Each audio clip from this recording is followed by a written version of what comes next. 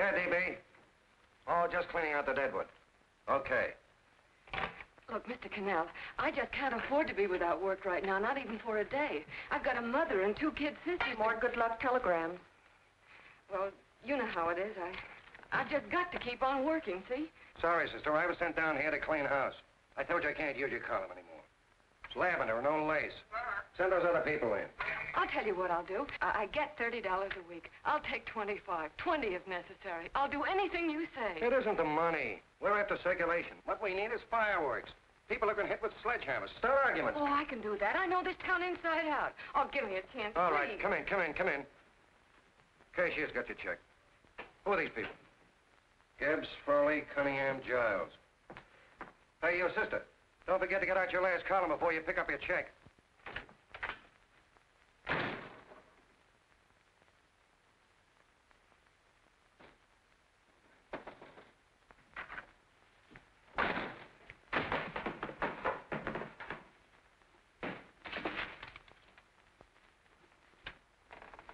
You're a couple of sticks shy in your column, man. Big rich slob like D.B. Norton buys the paper and 40 heads are chopped off.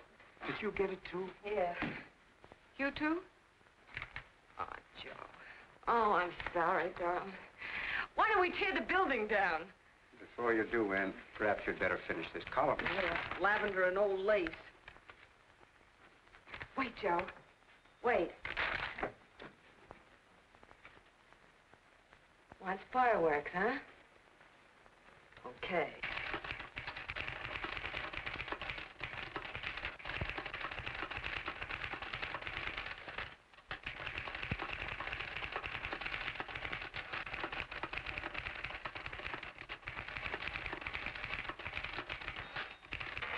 Here. Below is a letter which reached my desk this morning. It's a commentary on what we laughingly call a civilized world. Dear Miss Mitchell, 4 years ago, I was fired out of my job. Since then, I haven't been able to get another one. At first, I was sore at the state administration because it's on account of the slimy politics here we have all this unemployment. But in looking around, it seems the whole world's going to pot.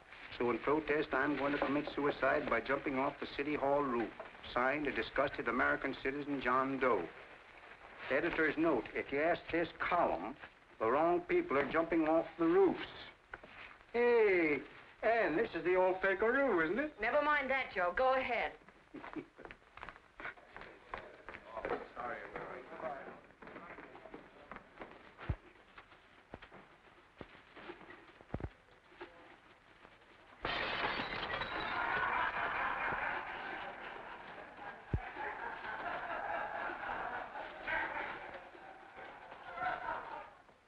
And it's because of the slimy politics that we have all this unemployment here.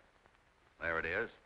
That's D.B. Norton's opening attack on the governor. Why, Jim, it's just a letter sent into a column. No, I can smell it. That's Norton. Good morning, gentlemen. Good morning, Governor. Morning, You're rather early. Governor, did you happen to see this in a new bulletin? Yes. I had it served with my breakfast this morning. Jim thinks it's D.B. Norton at work. Of course it is. Oh, come, Jim. That little item, D.B. Norton does things in a much bigger way. This is his opening attack on you, Governor. Take my word for it. What did he buy a paper for? Why did he engage a high-pressure editor like Cannell for? He's in the oil business. I tell you, Governor, he's after your scalp. All right, Jim, all right. Don't burst a blood vessel. I'll look into it. You get me Spencer of the Daily Chronicle, please? Yes, I saw it, Governor. If you ask me, that's a phony letter. Why, that gagger's got whiskers on it. Okay, I'll get the mayor and maybe the Chamber of Commerce to go after them. Get Mayor Lovett on the phone. Sorry, the mayor's busy on the other phone. Yes, I know, Mrs. Brewster. It's a terrible reflection on our city. I've had a dozen calls already. Spencer of the Chronicle. Hold it. Just a minute. Yes, Mrs. Brewster. I'm listening. I insist that this John Doe man be found and given the job at once. Now, if something isn't done about it, I'll call out the whole auxiliary. Yes, and the junior auxiliary, too. We'll hold a meeting and see that it is... Yes, Spencer? Oh, the governor? Well, what about me? It's my building he's jumping off of, and I'm up for re-election, too. What are you doing? Get Cannell at the bulletin. Why, he's liable to go right past my window. Get me Cannell. What was that? What? Out the window. Something just flew by. I didn't see anything. Well, don't stand there, you idiot. Go and look. Open the window. Oh, why did he have to pick on my building? Is there a crowd in the street? No, sir. Then maybe he's caught on a ledge. Look again. I think it must have been a seagull. A seagull? What's a seagull doing around the city hall? That's a bad omen, isn't it? Oh, no, sir. The seagull is a lovely bird. It's all right, Mrs. Brewster. It was just a seagull. Can I help? Nothing's happened yet. No, I'm watching. Don't worry, Mrs. Brewster. Just leave it all to me. Spencer, I'll call you back. Hello, Canal? What are you doing? This is the mayor. Yes, Mayor Lovett. How many times are you going to call me? I've got everybody and his brother and sister out looking for him. Did you see the box I'm running? An appeal to John Doe. Think it over, John. Life can be beautiful, says Mayor. If you need a job, apply to the editor of this paper and so forth and so forth. Okay, Mayor, I'll let you know as soon as I have something. What? Well, pull down the blinds. Went up to Miss Mitchell's house, boss. Boy, she's in a bad way. Where is she? Hey, do you know something? She supports a mother and 2 kids. What do you know about that? Did you find her? No. Her mother's awful worried about her. When she left the house, she said she was going on a roaring drunk. Of the girl, I mean. Go out and find her. Sure. Hey, but the biggest thing I didn't tell you, her old man's Doc Mitchell. You know the doctor saved my mother's life and wouldn't take any money for it? You remember that. Okay, boss, I'll go and look for her. Holy smokes, Commissioner, you've had 24 hours. Okay, Hawkshaw, grab a pencil. Here it is again. About 5'5", brown eyes, light chestnut hair, and as fine a pair of legs as ever walked into this office. Did you want to see me? No.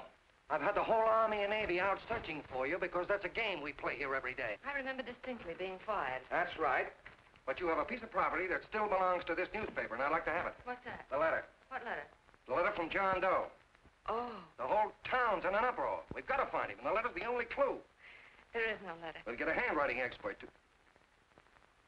What? There is no letter. Say that again. There's no letter. I made it up. You made it up. Mm-hmm. You said you wanted fireworks. Don't you know there are 9 jobs waiting for this guy? 22 families want to board him free. 5 women want to marry him, and the mayor's practically ready to adopt him, and you... Just call the morgue, boss. They said there's a girl there. Shut up. Ann, say, why didn't you... Hey. Only one thing to do, Hank. Drop the whole business quickly. How? Run its story. Say John Doe was in here and is sorry he wrote the letter and... That's right. They've got it, sure. He came in here, and I made him change his mind. Bulletin editor saves John Doe's life. Why, it's perfect. I'll have Ned write it up. Oh, Ned, I got a story I want you to... Wait a minute. Listen, you great, big, wonderful genius of a newspaper man. You came down here to shoot some life into this dying paper, didn't you? Well, the whole town's curious about John Doe, and boom, just like that, you're going to bury him. There's enough circulation in that man to start a shortage in the ink market. And what man? John Doe. What John Doe? John Doe, the one I made up. Look, genius, now look. Suppose there was a John Doe and he walked into this office. What would you do? Find him a job and forget about the whole business, I suppose, huh? Not me. I'd make a deal with him. A deal? Sure, when you get hold of a stunt that sells papers, you don't drop it like a hot potato. Well, this is good for at least a couple of months. You know what I'd do? Between now and, let's say, Christmas when he's going to jump, I'd run a daily on. Starting with his boyhood, his schooling, his first job. A wide-eyed youngster facing a chaotic world. The problem of the average man, of all the John Does in the world. Now, then comes the drama. He meets discouragement. He finds the world his feet of clay. His ideals crumble, so what does he do? He decides to commit suicide and protest against the state of civilization. He thinks of the river, but no, he has a better idea. The city hall. Why? Because he wants to attract attention. He wants to get a few things off his chest, and that's the only way he can get himself heard. So? So he writes me a letter, and I dig him up. He pours out his soul to me. And from now on, we quote, I protest by John Doe. He protests against all the evils in the world. The greed, the lust, the hate, the fear. All of man's inhumanity to man. Arguments will start. Should he commit suicide or should he not? People will write in pleading with him. But no, sir, John Doe will remain adamant. On Christmas Eve, hot or cold, he goes. See? Very pretty. Very pretty indeed, Miss Mitchell. But would you mind telling me who goes on Christmas Eve? John Doe. What John Doe? The one we hire for the job, you lunkhead. Wait a minute. Let me get this through this lame brain of mine. Are you suggesting we go out and hire someone to say he's going to commit suicide on Christmas Eve? Is that it? Well, you're catching on. Who, for instance? Anybody. Beanie'll do. Why, sure. Who, me? Jump off a... Oh, no, any time at Christmas. I'm superstitious.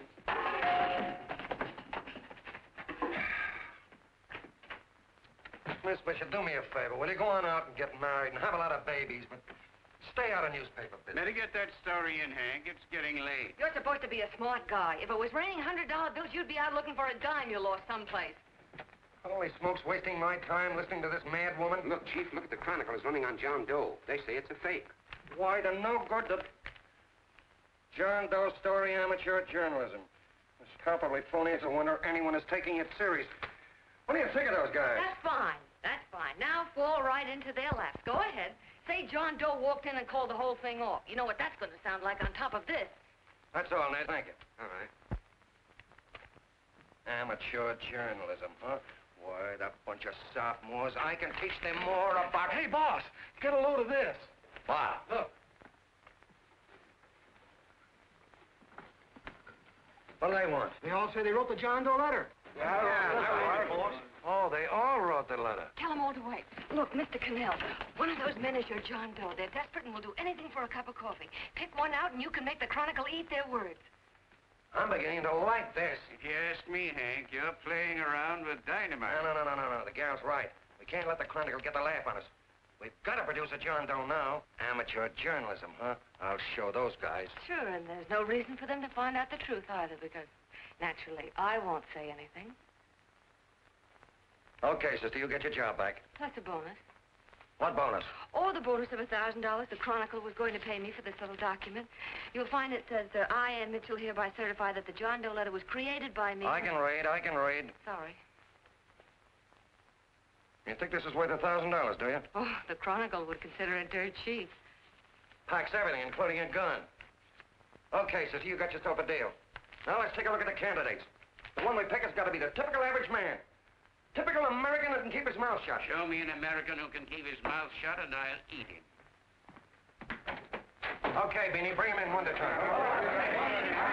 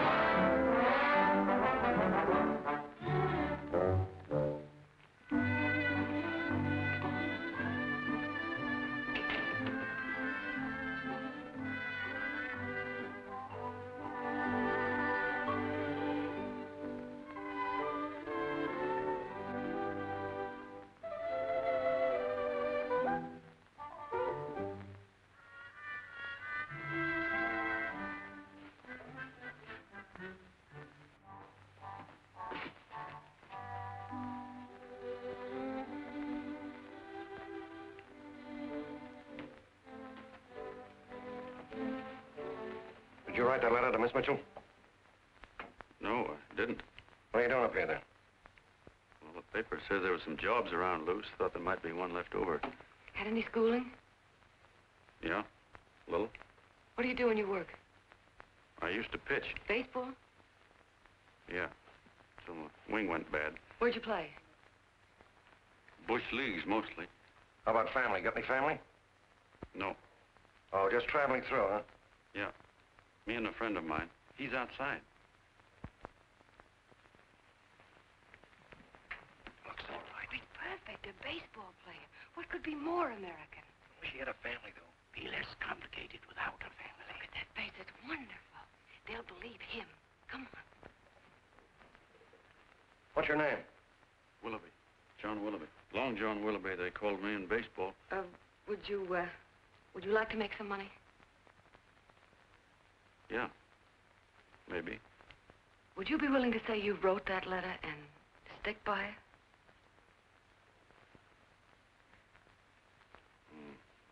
I get the idea.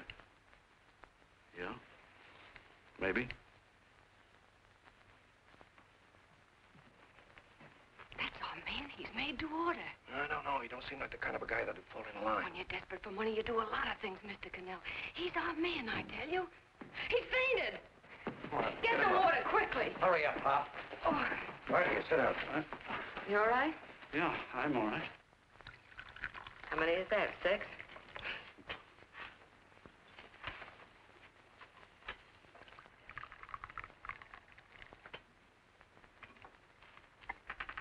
Pretty hungry, weren't you? All this John Doe business is batty, if you ask me. Well, nobody asked you. Trying to improve the world by jumping off buildings. You couldn't improve the world if the buildings jumped on you. Don't mind the colonel. He hates people. He liked you well enough to stick around. Well, that's because we both play doohickeys. I met him in a boxcar a couple of years ago. I was fooling around with my harmonica, and he comes over and joins in. I haven't been able to shake him since.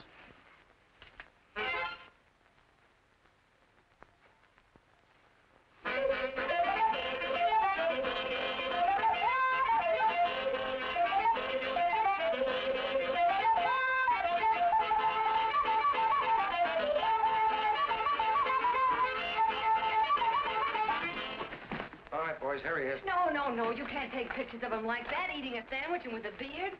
But he's going to jump off a building. Yes, but not because he's out of a job. That's not news. This man's going to jump as a matter of principle. Well, maybe you're right. We'll clean him up and put him in a hotel room under bodyguards. We'll make a mystery out of him. Did you speak to Mr. Norton? Thinks it's terrific. Says for us to go the limit. Wants us to build a bonfire under every big shot in the state. Oh, swell. Is that the contract? Yeah. What's he doing here? Friend of his. They play duets together. Duets? But can we trust him? Oh. I trust him. Oh, you trust him, eh? Well, that's fine. I suppose he trusts you, too. Oh, stop worrying. He's all right. Okay, but we don't want more than a couple of hundred people in on this thing. Now, the first thing I want is an exact copy of the John Doe letter in your own handwriting. Got it already. Here. No, that's fine. Now, I want you to sign this agreement. It gives us an exclusive story under your name, day by day, from now until Christmas. On December 26th, you get one railroad ticket out of town. And the bulletin agrees to pay to have your lawn fixed. That's what you want, isn't it? Yeah, but it's got to be by Bonesetter Brown. Okay, Bonesetter Brown goes. Here, sign it. Meanwhile, here's $50 spending money. That's fine. Beanie? Yes, boss. Take charge of him. Get him a suite at the Imperial and hire some bodyguards. Yeah, and some new clothes, Beanie. You think we better have him to louse? Yeah. Both of them? Yes, both of them, but don't let them out of your sight. Hey, Beanie, gray suit, huh? Yes. Okay, fellas.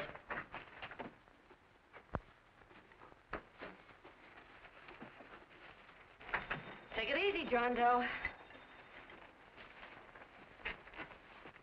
And you start pounding that typewriter. Oh, boy, this is terrific. No responsibilities on our part, just statements from John Doe, and we can blast our heads off. Before you pop too many buttons, don't forget to make out that check for $1,000.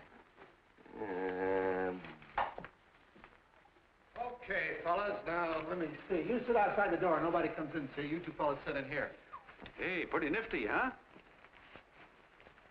You ain't gonna get me to stay here. Sure you are. No, sir. That spot under the bridge where we slept last night's good enough for me. Say, what'll I do with this baggage? Let's stick him in the bedroom. Give me mine. I ain't staying. You know, we were headed for the Columbia River country before all this John Doe business came up. You remember that, don't you? Sure, I remember. Say, your ears popped coming up in the elevator. Mine did. All along, John. I tell you, it's no good. You're gonna get used to a lot of stuff that's gonna wreck you. Why, that $50 in your pocket's beginning to show up on you already. And don't pull that on me, neither. Stop worrying, Colonel. I'm going to get my arm fixed out of this. Hey, here's some cigars the boss sent us. Have one. Hey, Help cigars. yourself. No.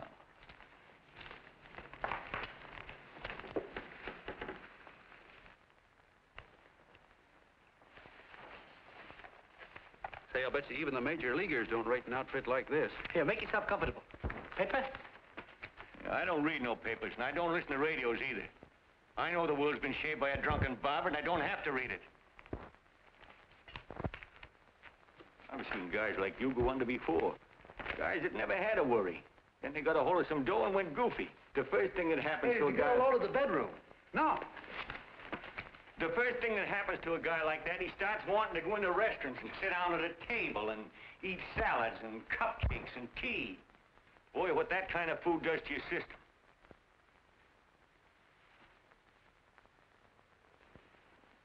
The next thing the dope wants is a room. Yes, sir, a room with steam heat, and curtains and rugs, and before you know it, he's all softened up and he can't sleep unless he has a bed. Hey, stop worrying, Colonel. $50 ain't gonna ruin me. I've seen plenty of fellas start out with $50 and wind up with a bank account. Hey, what's the matter with the bank account, anyway? And let me tell you, Long John, when you become a guy with a bank account, they got you. Yes, sir, they got you. Who's got him? The helots.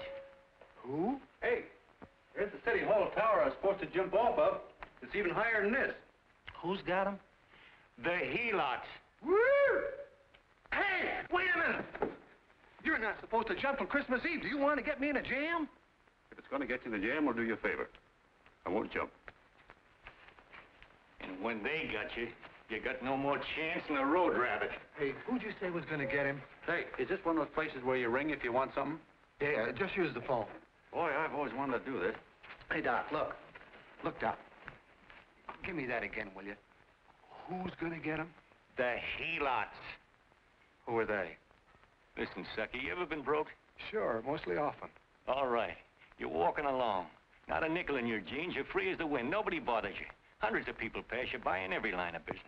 Shoes, hats, automobiles, radios, furniture, everything. And they're all nice, lovable people. And they let you alone. Well, is that right? Then you get a hold of some dough, and what happens? All those nice, sweet, lovable people become helots. A lot of heels. They begin creeping up on you, trying to sell you something. They get long claws, and they get a stranglehold on you. And you squirm, and you duck, and you holler, and you try to push them away, but you haven't got a chance. They got you. First thing you know, you own things. A car, for instance. Now your whole life is messed up with a lot more stuff. You get license fees, and number plates, and gas, and oil, and taxes, and insurance, and identification cards, and letters, and bills, and flat tires, and dents, and traffic tickets, and motorcycle cops, and courtrooms, and lawyers, and fines, and 1,000,001 other things. And what happens? You're not the free and happy guy you used to be. You gotta have money to pay for all those things. So you go after what the other fellas got. And there you are. You're a helot yourself.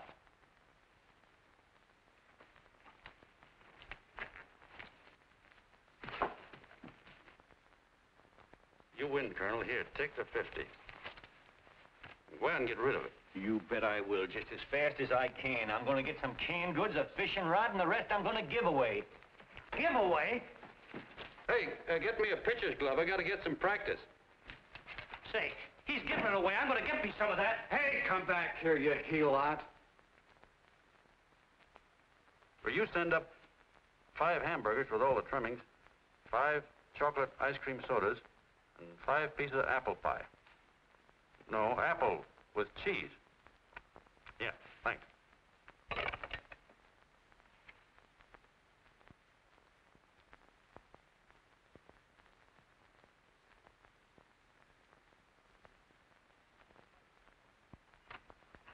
Hello there. Well, well. If it isn't the man about town. All set, Miss Ann. Hmm? Oh, yes. Let's go.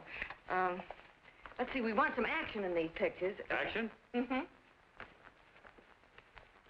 That's good. No. This man's going to jump off a roof. Oh. Here, wait a minute. Let me comb your hair.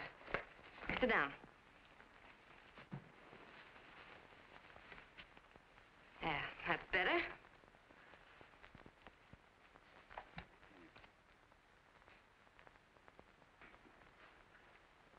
You know, he's got a nice face, hasn't he? Yeah, he's pretty. Sit down, quiet egghead. All right, now a serious expression. Can't. I'm feeling too good. Oh, come on now, this is serious. You're a man disgusted with all of civilization. With all of it? Yes, you're sore at the world. Come on now. Oh, crabby guy, huh? Yeah. No.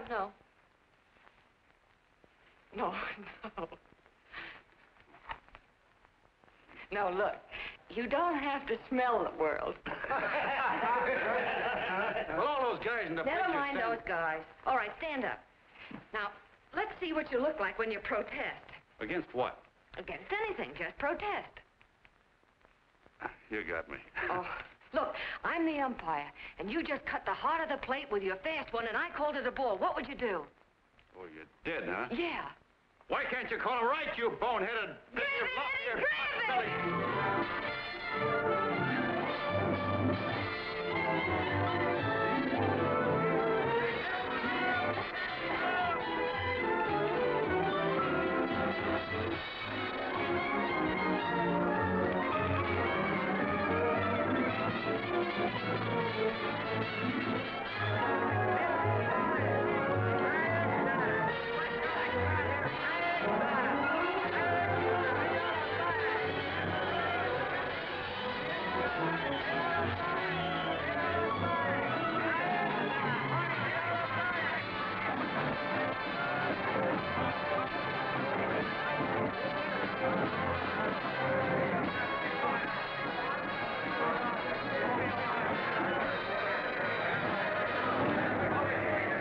I don't care whose picture they're publishing. I still say that this John Doe person is a myth, and you can quote me on that. And I'm going to insist on his being produced for questioning. You know as well as I do that this whole thing is being engineered by a vicious man with a vicious purpose, Mr. D.B. Norton.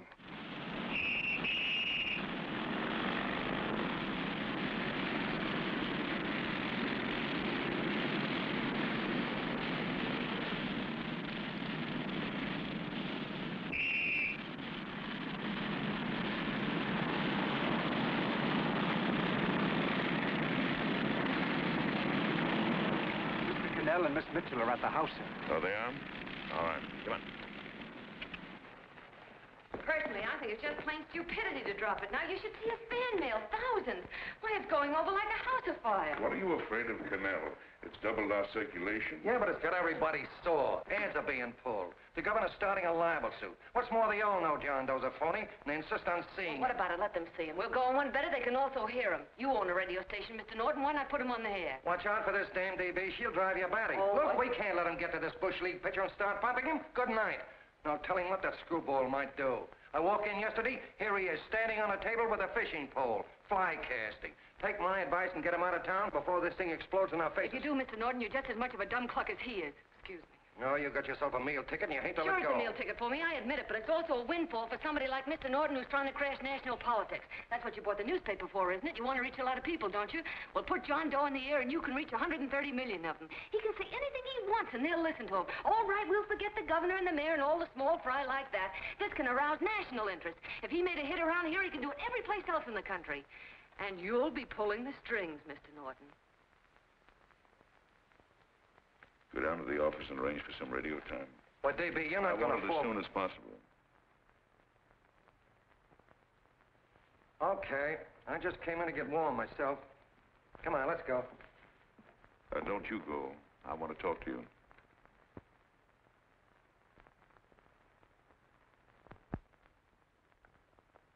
Sit down.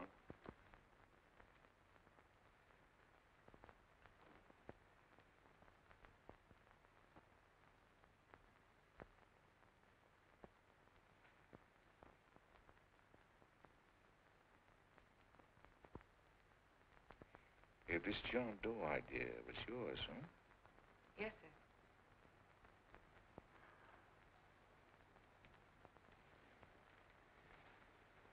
How much money do you get? $30. $30. Well, what are you after? I mean, what do you want? A journalistic career? Money. Money? Well, I'm glad to hear somebody admit it. Do you suppose you could write a radio speech that would put that fellow over? Oh, I'm sure I can. Do it, and I'll give you $100 a week. $100? That's only the beginning. You play your cards right, and you'll never have to worry about money again. Oh, I know it. Hello. Hello. Whenever there's a pretty woman around. This is my nephew, Ted Sheldon, Miss Mitchell. How do you do? How do you do? All right, Casanova, I'll give you a break. See that Miss Mitchell gets a car to take her home. Always reading my mind, aren't you? Thank you very much for everything. And Miss Mitchell, I think from now on you'd better work directly with me. Yes, sir.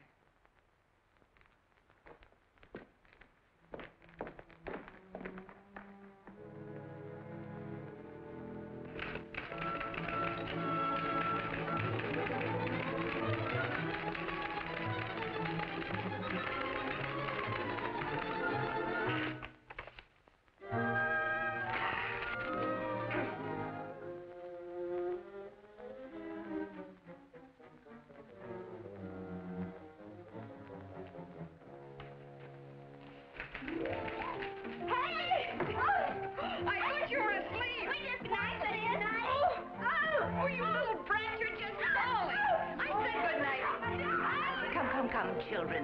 It's past your bedtime. Go on, Mama. Come on. Now, scooch off stage. Pour through me. I'm done. I'll never get this speech right. Oh, yes, you will, Ann, dear. You're very clever. Yeah, I know. What are you looking for? Your purse, I need $10. What for? I gave you 50 just the other day. Yes, I know, dear, but Mrs. Burke had her baby yesterday. 9 pounds. And there wasn't a thing in the house. And then the community chest lady came. And the 50's all gone, huh? Who's the 10 for? The Websters. The Websters. You remember those lovely people your father used to take care of. I thought I'd buy them some groceries. Oh, Anne, dear, it's a shame those... You're marvelous, Ma. You're just like Father used to be. Do you realize a couple of weeks ago we didn't have enough to eat ourselves? Well, yes, I know, dear, but these people are in such need. And we have plenty now. If you're thinking of that $1,000, forget it. It's practically all gone. We owed everybody in town. Now, you just got to stop giving all your money away. Oh, Anne, dear. Oh, I'm sorry, Ma. Oh, don't pay any attention to me. I guess I'm just upset about all this. Gee whiz, here I am with a great opportunity to get somewhere, to give us security for once in our lives, and I'm stuck. If I could put this over, your Mrs. Burke can have 6 babies. You mean this speech you're writing? Yeah, I don't know. I simply can't get it to gel. I created somebody who's going to give up his life for a principle. Hundreds of thousands of people are going to listen to him over the radio. And unless he says something that's sensational, it's just no good.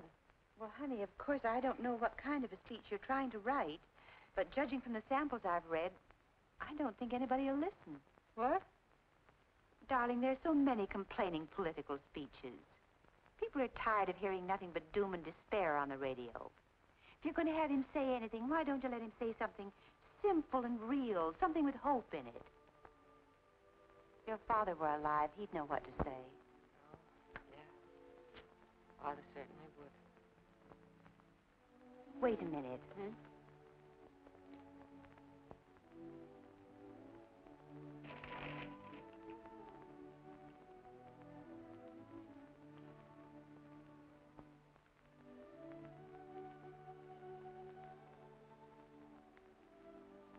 That's your father's diary, Anne.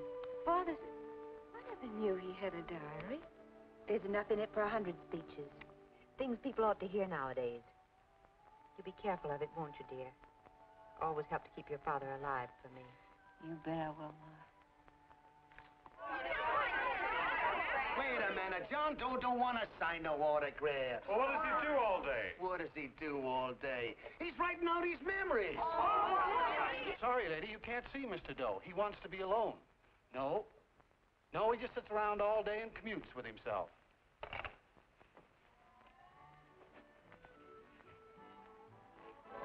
Oh!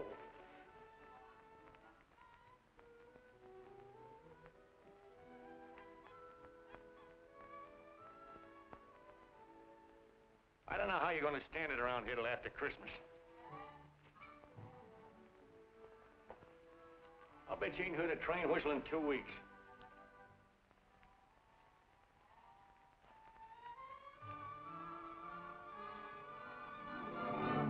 Steve, right!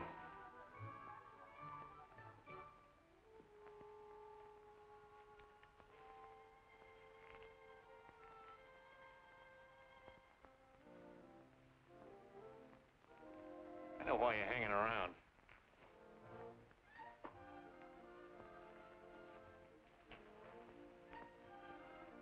You're stuck on the girl. That's all a guy needs is to get hooked up with a woman.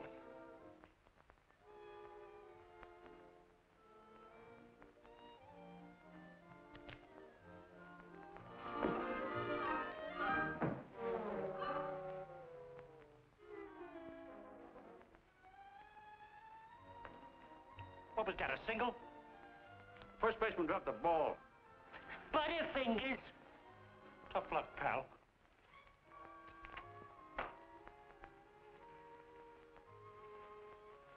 Guy has a woman on his hands. First thing he knows, his life is balled up with a lot more things. Furniture.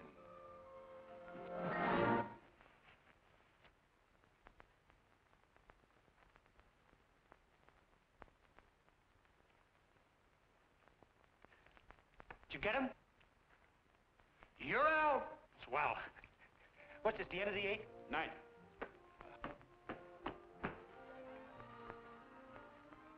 Hey, Beanie, there's a couple of mugs in the Chronicle snooping around out here. Ah! Come on, Angel Face. Gangway. What's the score, Angel Face? 3-2, our favor. Gee, that's great.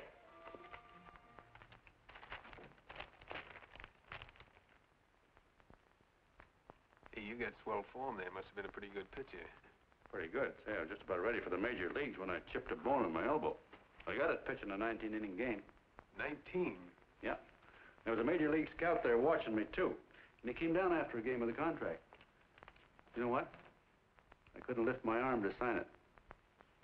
I'll be okay, though, as soon as I get it fixed up. It's too bad. What do you mean, too bad? Huh? Oh, that you'll never be able to play again. What are you talking about? I just told you I was going to get... Well, you know how they are in baseball if a guy's mixed up in a racket. Racket? What do you mean? Well, I was just thinking about this John Doe business. Why, as soon as it comes out it's all a fake, you'll be washed up in baseball, won't you? Yeah. Hey, doggone. I never thought about that.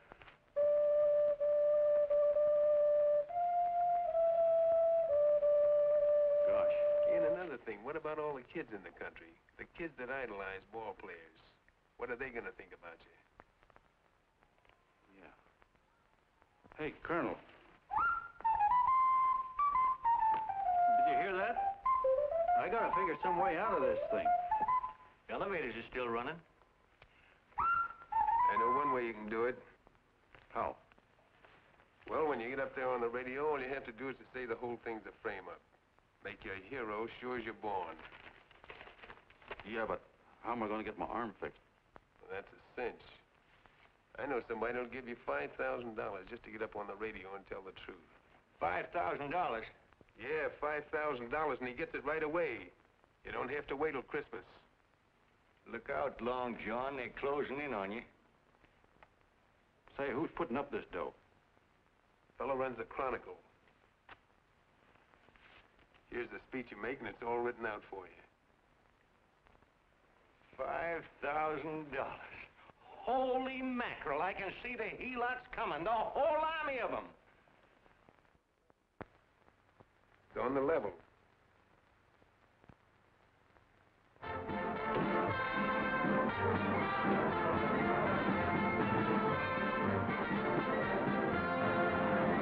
No, I'm sorry. Tickets for the broadcast are all gone. Phone the bulletin. Sorry, no more tickets left.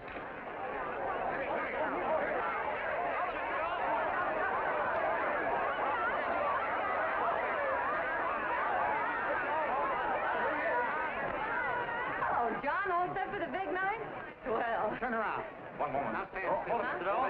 Big smile, Mr. Doe. Okay, Jeannie, that's all. Take him out. Now, look, John, here's the speech. It's in caps and double space. You won't have any trouble reading it. Not nervous, are you? No. Of course not. He wouldn't be. Who? John Doe, the one in there. Hey, don't let your knees rattle. It picks up on the mic. Oh, Jeannie, you needn't be nervous, John. All you have to remember is to be sincere. Pick up that phone, Miss Mitchell. It's for you. Okay. Hello? Yes, Mother. Oh, thank you, darling. Oh, there he is, the poor dear man. Oh, good luck to you, Mr. Doe. We want you to know that we're all for you. The girls all decided that you're not to jump off any roof at all. It'll be all we'll stop it. You got the speech I gave you? Yeah. Now, look. I'll give this money to the colonel just as soon as you get started. We'll have a car waiting at the side entrance for you. Okay. How'd you get in here? Huh? Oh, I just came in to wish him Come luck. on, out. Mother said good luck, too. John, when you read that speech, please believe every word of it. He turned out to be a wonderful person, John. Who? John Doe, the one in the speech. Oh. You know something? I've actually fallen in love with him. All right, there he is, sister. Now, come on, plenty of room. What's the idea? No, that's too much. That's not so much. Come on. Oh, this is no time for cheap publicity, Mr. Cannell. Listen, if that guy lays an egg, I want to get something out of it. I'm getting a Jane Doe ready. Oh, come on. Here. Will you, fellas? Here you Give me a are. All right, kiss. that's I enough. have to make take one more. No, that's fine, honey. You go ahead. All right, I need one more. Go ahead. How you doing? Oh. All right, Benny, bring him in. Holy smoke, a happy helot. There you are, boss, just like you ordered. Symbols of little people. Okay, get him up. All right, young fella. This is ridiculous, Mr. Cannell. Come on, give me a kiss. It is on the air. Come on, Look at it. Oh, fellas, I told you to No, come on, Come on, that's right. You do what you can get all the pictures you want. Thank you very much. Come on, will you? Yeah, that's right. Come on, Snooks, you better bail out. Say goodbye, Mr. Doe. Beanie. All right. Better get ready. 1 minute to go. Wow, Hey, 1 minute to go. The score is nothing to nothing.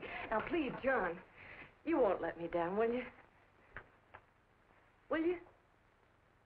Of course you won't. If you'll just think of yourself as the real John Doe. Listen, everything in that speech are things a certain man believed in.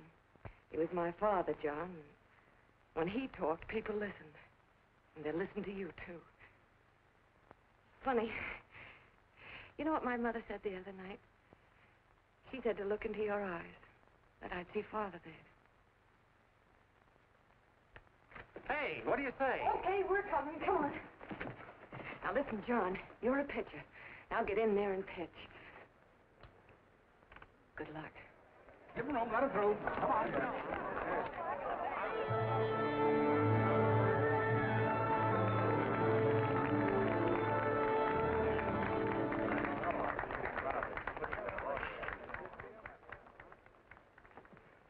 Hey, let's get out of here. There's the door right there. Hey, what are you doing here? That's what I'd like to know. Come on now, pal. Hey, he's a friend of mine. Never mind, let him alone. He's all right. I'll be right over there pulling for you. John, over here.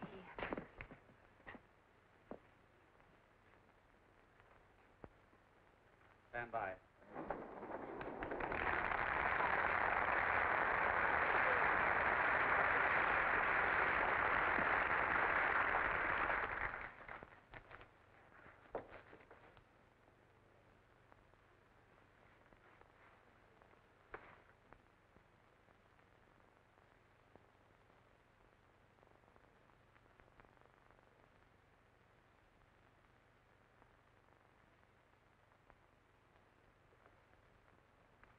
Phone the Chronicle. Tell them to start getting those extras out.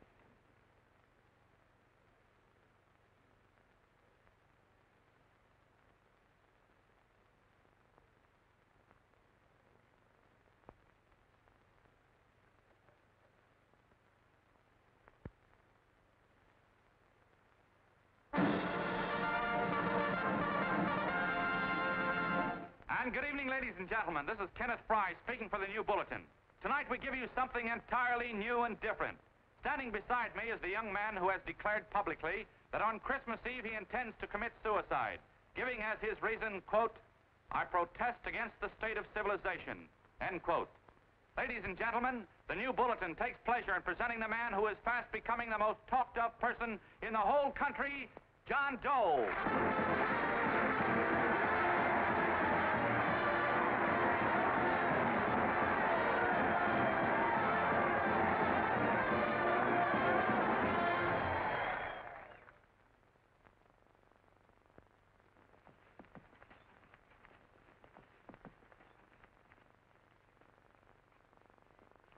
Ladies and gentlemen, I am the man you all know as John Doe. I took that name because it seems to describe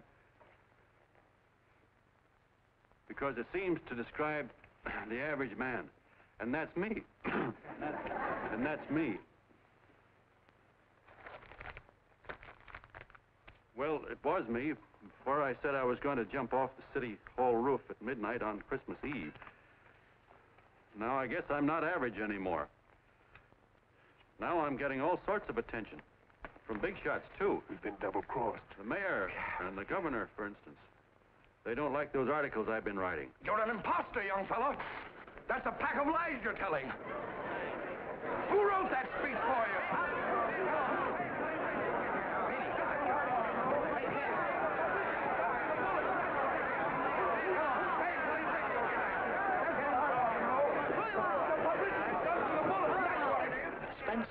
Ladies and gentlemen, the disturbance you just heard was caused by someone in the audience who tried to heckle Mr. Doe. The speech will continue.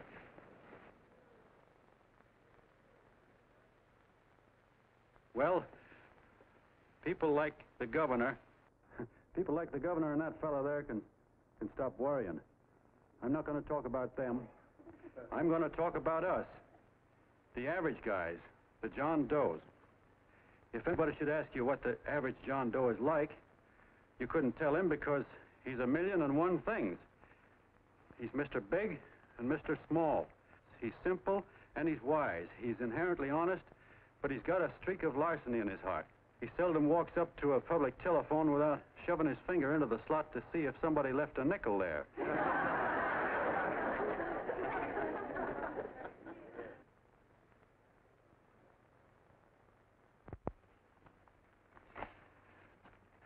He's the man the ads are written for. He's the feller everybody sells things to.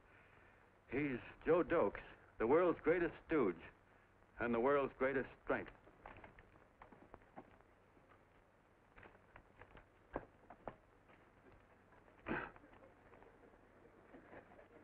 Yes, sir. Yes, sir, we're a great family, the John Does. We are the meek who are supposed to inherit the earth. You'll find us everywhere. We raise the crops, we dig the mines, work the factories, keep the books, fly the planes, and drive the buses. And when the cop yells, "Stand back there, you," he means us, the John Does. What kind of a speech is that? Didn't you read it? We've existed since time began. We built the pyramids.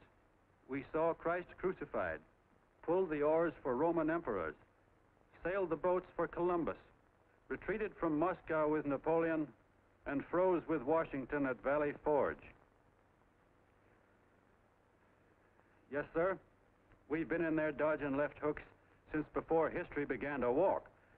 In our struggle for freak the canvas many a time, but we always bounce back because we're the people, and we're tough.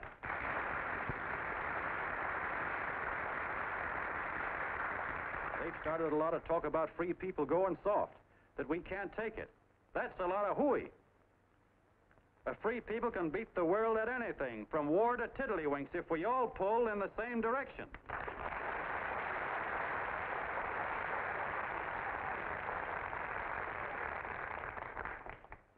I know a lot of you are saying, "What can I do? I'm just a little punk.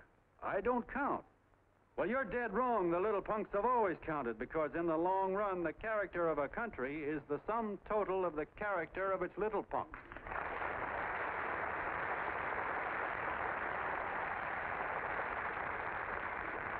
But we've all got to get in there and pitch. We can't win the old ball game unless we have teamwork. And that's where every John Doe comes in. It's up to him to get together with his teammate. And your teammate, my friends, is the guy next door to you. Your neighbor. He's a terribly important guy, that guy next door. You're going to need him, and he's going to need you, so look him up. If he's sick, call on him. If he's hungry, feed him. If he's out of a job, find him one. To most of you, your neighbor is a stranger, a guy with a barking dog and a high fence around him. Now, you can't be a stranger to any guy that's on your own team. So tear down the fence that separates you. Tear down the fence, and you tear down a lot of hates and prejudices. Tear down all the fences in the country, and you really have teamwork.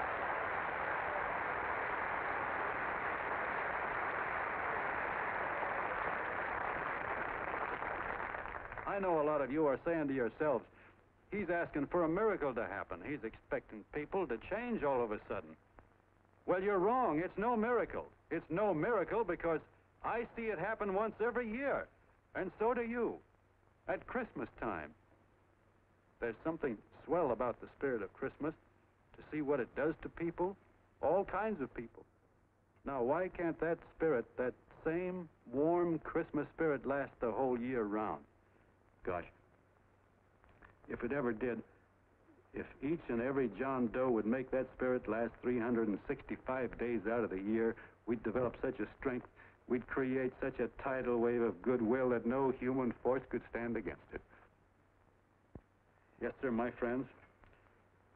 The meek can only inherit the earth when the John Does start loving their neighbors. You better start right now. Don't wait till the game is called on account of darkness. Wake up, John Doe. You're the hope of the world.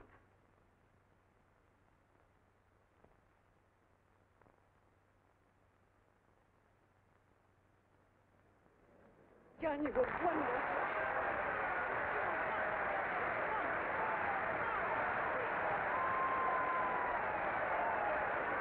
Let's get out of here. Now you're talking.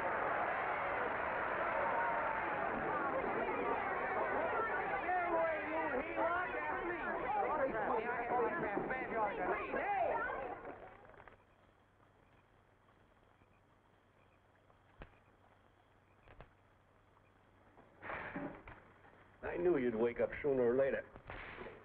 Boy, am I glad we got out of that mess. I had the 5,000 bucks sewed up. Could have been on my way to old Doc Brown. You're a pitcher, John, she says. Now, go in there and pitch. What a sucker. Yeah, she's a he-lot just like the rest of them. It's lucky you got away from her. What was I doing up there making a speech anyway? Me, huh? Geez, the more I think about it, the more I could... Tear down all the fences. Why, if you tore one picket off of your neighbor's fence, he'd sue you. 5,000 bucks had it right in my hand. What do you mean he ran away? We'll go after him, find him. That man is terrific.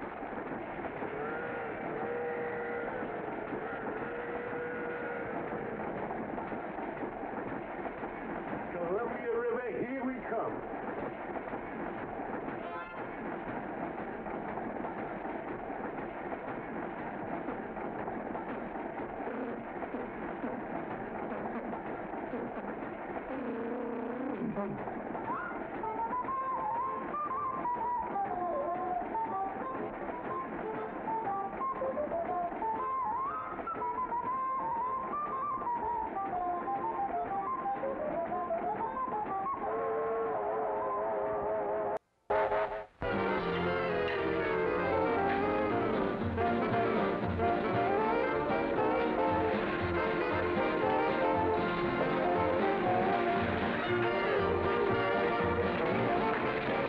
Jitterbugs.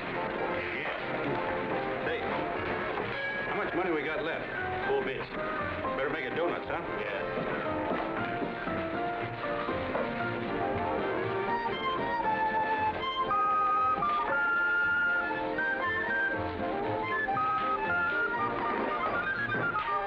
What'll it be, Jet? Have you got a couple of steaks about that big and about that thick? Yeah, with hash brown potatoes and tomatoes and apple pie and ice cream and coffee. And donuts, I know. Hey, Ma! Seekers! A pair. Think of the fair coming up. Glad he took the tea out of there.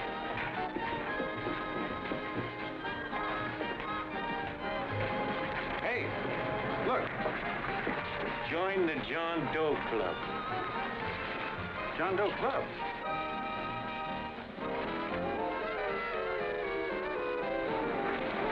Uh-oh. You John Doe? Who? John Doe. Ah, you need glasses, buddy. Oh, but it's a spitting image of John Doe. Yeah, but his name is Willoughby. I'm John Willoughby. I'm a baseball player. Sure. Oh, no, I'd know that voice anyway. You can't kid me. You John Doe. Hey, Ma! Ma! That's John Doe. John Doe! Yeah, sitting right there, big as life. Who'd you say it was? John Doe, the big guy there. Pictures in the paper. That's John Guy. John Doe. John Doe. Sitting right there, John Doe. Hey, operator. Dan Beaner. Look, call everybody in town. John Doe was just in my place. Yeah, he ordered donuts.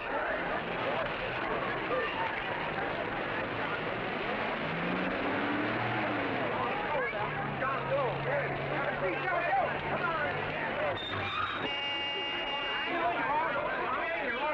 John Doe, we're all neighbors. And my office is packed like a sardine box. What does John Doe look like, Mr. Mayor? Oh, he's one of those great big outdoor type men. No, you can't see him. You didn't vote for me the last time. Shame on you. What are you doing there? Get off my front porch anyhow. Mr. Norton come yet? Oh, well, I wonder where he's at. What's keeping him? He should have been here 15 minutes ago. Oh, there he comes now. Now, everybody on your dignity. Don't do anything to disgrace us. A little town, but we got to show off. Better let me talk to him. All right, but present it to him as a great cause for the common man. Ah, here he comes. Now, give him room down there. Give him room, folks. Come on now. Come on, here he comes. Here he comes. Here's Mr. Norton. How do you do, Mr. Norton? I'm Mayor Hawkins. Get Mr. Norton.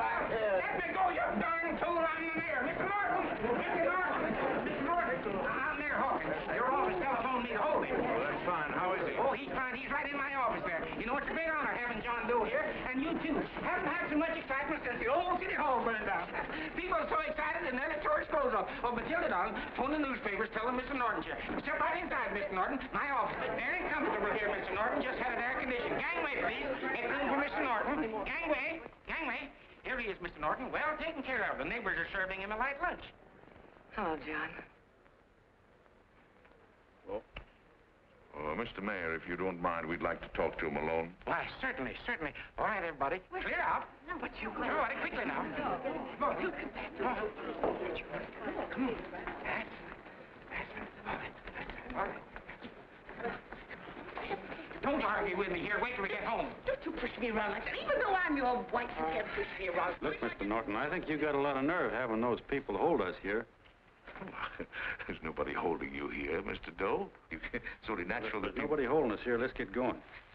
Incidentally, my name isn't Doe. It's Willoughby. Look, John, something terribly important's happened. They're forming John Doe clubs. We know of 8 already, and they say that there's... John Doe clubs? What for? To carry out the principles you talked about in your radio speech. I don't care what they're forming. I'm on my way, and I don't like the idea of being stopped either. Oh, but you don't know how big this thing is. You should see the thousands of telegrams we've received and what they're saying about you. Look, it started as a circulation stunt, didn't it? Well, you got your circulation. Now, why don't you let me alone? Oh, it started as a circulation stunt, but it isn't anymore. Mr. Norton wants to get back of it and sponsor John Doe clubs all over the country. He wants to send you on a lecture tour. Me? Uh-huh. Oh, certainly. With your ability to influence people, it might grow into a glorious movement. Say, let's get something straight here. I don't want any part of this thing. If you got an idea I'm going around lecturing at people, why, you're crazy. Baseball's my racket, and I'm sticking to it. Come on, Colonel, let's get out of here. John, Please. I just got rid of one crowd. Oh, but please, Mr. Mayor, tell him the John Doe Club wants to talk to him. Let them in, Mr. Mayor. Let them come in. Okay, folks, but remember your manners. No stampeding. Walk slow, like you do when you come to pay your taxes.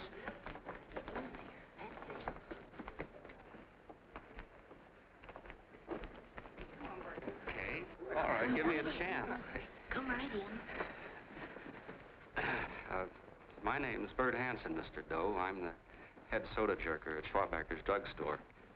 Well, sir, you see, me and my wife, we heard your broadcast, and we got quite a bang out of it. Especially my wife. Kept me up half the night saying, that man's right, honey. The trouble with the world is nobody gives a hoot about his neighbor. That's why everybody in town's sore and cranky at each other. And I kept saying, well, that's fine, but how's a guy going to go around loving the kind of neighbors we got? Old Sourpuss, for instance. You see, Sourpuss Smithers is a guy who lives all alone next door to us. He's a cranky old man and runs a second-hand furniture store. We haven't spoken to him for years. I always figured he was an ornery old gent that hated the world because he was always slamming his garage door and playing the radio so loud he kept half the neighbors up. Well, anyway, the next morning I'm out watering the lawn and I look over and there's Sourpuss on the other side of the hedge straightening out a dent in his fender. And my wife yells to me out the window. She says, go on, speak to him, Bert. And I figured, well, heck, I can't lose anything, so I yelled over to him, good morning, Mr. Smithers. He went right on pounding his fender. Was I burned? So I turned around to give my wife a dirty look, and she said, louder, louder, he didn't hear you. So in a voice you could have heard in the next county, I yelled, good morning, Mr. Smithers. Well, sir, you could have knocked me over with a feather. Old Sourpuss turned around surprised-like, and he put on a big smile, came over and took my hand like an old lodge brother, and he said, good morning, Hanson.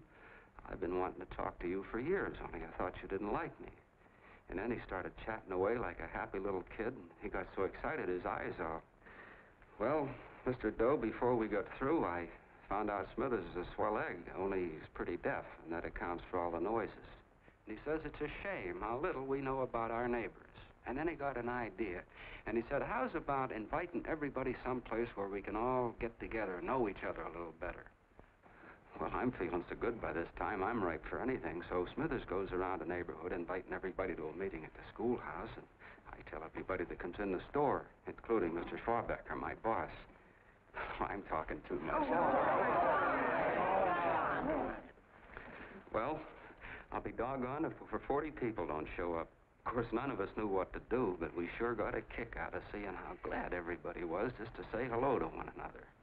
Tell him about making Sourpuss chairman. Oh, yeah, we made Sourpuss chairman and decided to call ourselves the John Doe Club. And say, incidentally, this is my wife. Come here, honey. This is my wife, Mr. Doe. How do you do, Mr. Doe? It's our puss is here, too. Oh, is he? This is Sourpuss, or excuse me, Mr. Smithers, Mr. Doe. That's all right. If you didn't call me Sourpuss, it wouldn't feel natural. Well, anyway, I guess nearly everybody in the neighborhood came except the Delaney's. The Delaney's live in a big house with an iron fence around it, and they always keep their blinds drawn. And we always figured that he was just an old miser that sat back counting his money, so why bother about inviting him? Until Grimes, the milkman, spoke up, and he said, say, you've got the Delaney's all wrong. And then he tells us about how they canceled their milk last week, and how when he found a note in the bottle, he got kind of curious-like, and he sort of peeked in under the blinds and found the house was empty. If you ask me, he says, they're starving. Old man Delaney has been bringing his furniture over to my place at night, one piece at a time, and selling it. Yeah. And, well, sir, a half dozen of us ran over there to fetch him, and we brought him to the meeting. And what a reception they got. Why, everybody shook hands with him and made a fuss over them, and, well, finally, Mr. and Mrs. Delaney just sat right down and cried. And then we started to find out about a lot of other people. Yeah, sure. Well, you know Grubel, for instance. Grubel's here. Yeah, that's a... You don't know Grubel, but he's a man that everybody figured was the worst no-account in the neighborhood because he was living like a hermit, and nobody would have anything to do with him. That isn't Little Murphy. The postman told us the truth.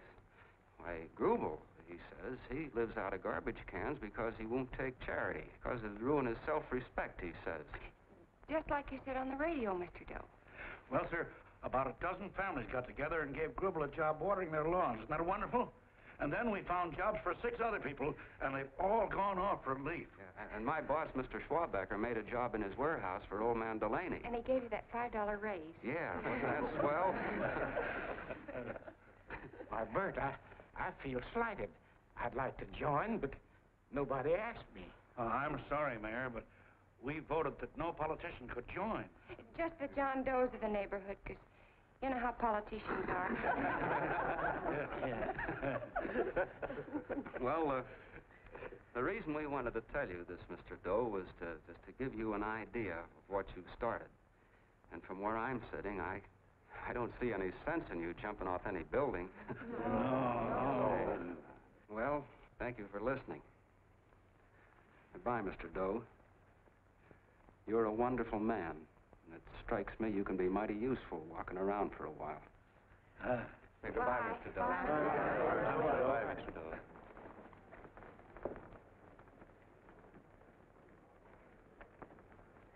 I'm Mrs. Delaney, Mr. Doe. And God bless you, my boy.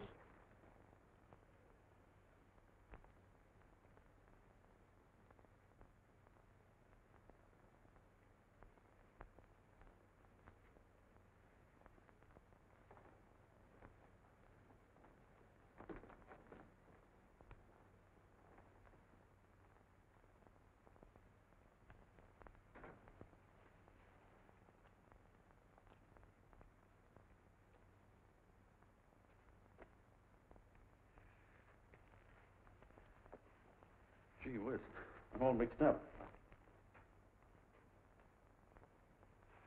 I don't get it. Look, all those swell people think I'm going to jump off a building or something. I never had any such idea. Gosh.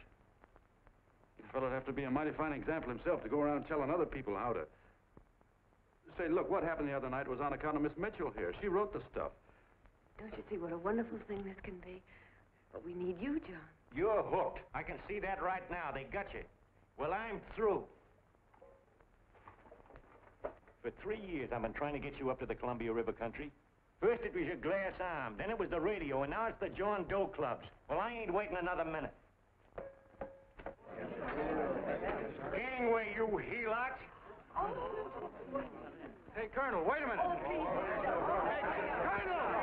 I want you personally to go along with John Doe and Miss Mitchell and handle the press and the radio. Me? Yes, I don't want to take any chances. And Johnson? Yes, Stevie? Your crew will do the mop-up job.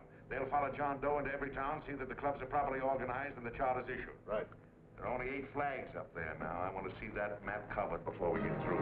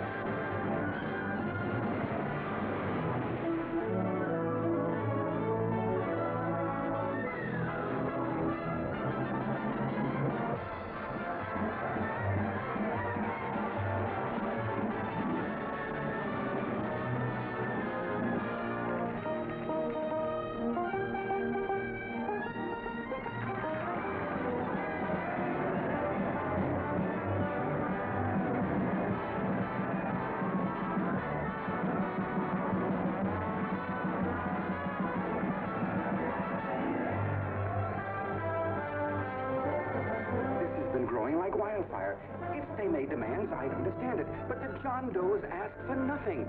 People are going off relief. If this keeps up, I'll be out of a job. As soon as it gets strong enough, we'll find out what John Doe wants.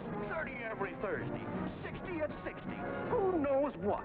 I'm sorry, boss. They just won't let anybody talk politics to them. It's crazy. We've got to get to them.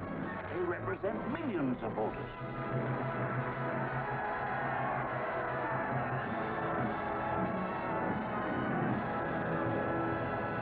I tell you, ladies and gentlemen, this thing has been nothing short of a prairie fire. We've received so many applications for charters to the John Doe clubs, we haven't been able to take care of them. I'd hate to have that many pins stuck in me. This John Doe convention is a natural. It's going to put our city on the map. Why, over 2,400 John Doe clubs are sending delegates. Can you imagine that? You, Mr. Mayor, will be the official host. You will make the arrangements for decorating the city, parades, and a reception for John Doe when he gets home. And don't wear your high hat. No high hat? No high hat. And from you, Cannell, I want a special John Doe edition every day until the convention is over. And now, if you will, please step into the outer office and look your prettiest because there are photographers there to take pictures of this committee. Don't worry, D.B. Everything will be taken care of. Isn't it all too wonderful? Gather down here in a nice group. I'll get a nice picture of you. Oh, Mr. Mayor, would you step down in front row, please? You ladies get close to him. That's it. Well, I don't get it. Get what? Look, D.B., I'm supposed to know my way around. This John Doe movement has cost you a fortune. Now, this convention is going to cost plenty. Well? Well, I'm stuck with 2 and 2, and I'm a sucker if I can make 4 out of it. Where do you come in? I'll have the satisfaction of knowing that my money has been spent for a worthy cause. I see. I better stick to running the paper, huh? I think maybe you better had. Cannell, I'd like to have the John Doe contract, all the receipts for the money we advanced him, and the letter Miss Mitchell wrote, which I gave her $1,000. Yes, sure. Well, we leave for the airport. Half an hour. Is that Johnny boy's room? Better hustle him up. He'll be ready on time. He's packing. Ah, good. Did you see his picture on the cover of Time? Yeah. I gotta give you credit, Annie girl. I've handled a good many big promotions in my time. Everything from a World's Fair to a channel swimmer. But this one has certainly got me spinning. And now a John Doe convention. Wow. Say, if you could only get him to jump off the City Hall roof on Christmas Eve, I'd guarantee you 500,000 people there. Charlie, Huh? what do you make of him? Oh, Johnny boy? Well, I don't know what angle you want, but I'll give it to you quick. Number 1, he's got great yokel appeal, but he's a nice guy. Number 2, he's beginning to believe he really wrote that original suicide letter that you made up. Number 3, he thinks that you're Joan of Arc or something. Yeah, I know. Number 4, well, you know what number 4 is. He's nuts about you. Yeah, it's running out of his ears. You left out number 5. We're all healed, me especially. Holy smoke. Come in.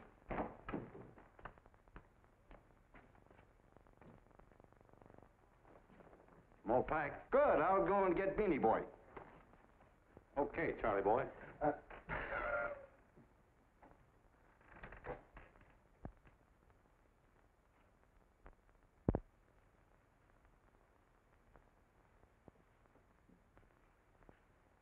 Can I help you pack? No, thank you.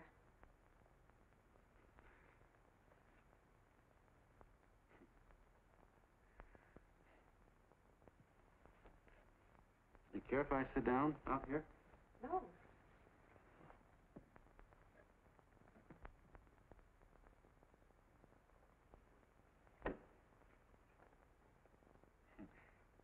You know, I had a crazy dream last night. It was about you. About me? Sure was crazy. I dreamt I was your father.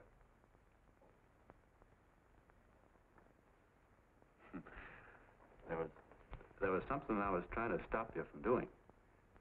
So I got up out of bed, and I walked right through the wall here, right straight into your room.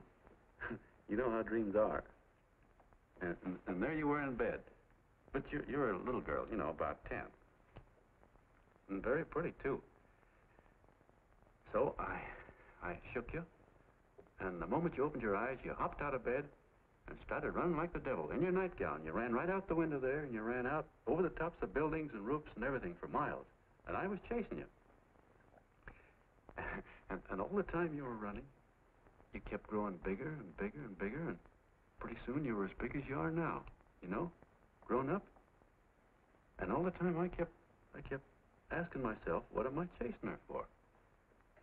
And I didn't know. Isn't that a hot one? Well, anyway, you ran into some place, and then I ran in after you, and when I got there you were getting married.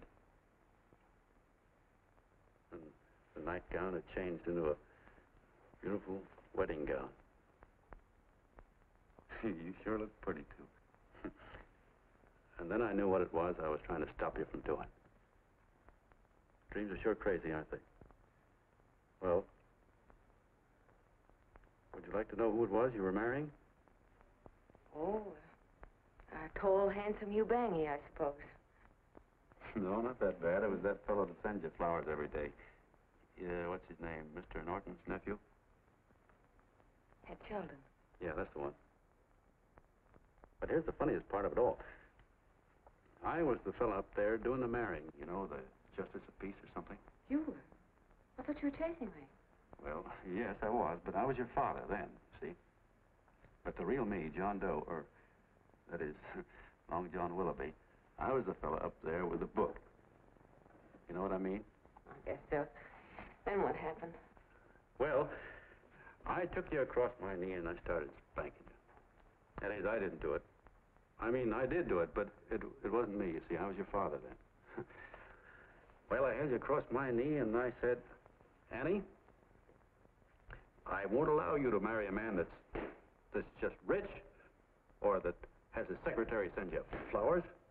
The man you marry has got to swim rivers for you. He's got to climb high mountains for you. He's got to slay dragons for you. He's got to perform wonderful deeds for you. Yes, sir. And all the time, the guy up there, you know, with the book, me, just stood there nodding his head. He said, go to it, Pop. Whack her one from me, because that's just the way I feel about it, too. So he said, come on down here and whack her yourself. So I came down and I whacked you a good one, see? And he whacked you. And I whacked you another one. We both started whacking you like...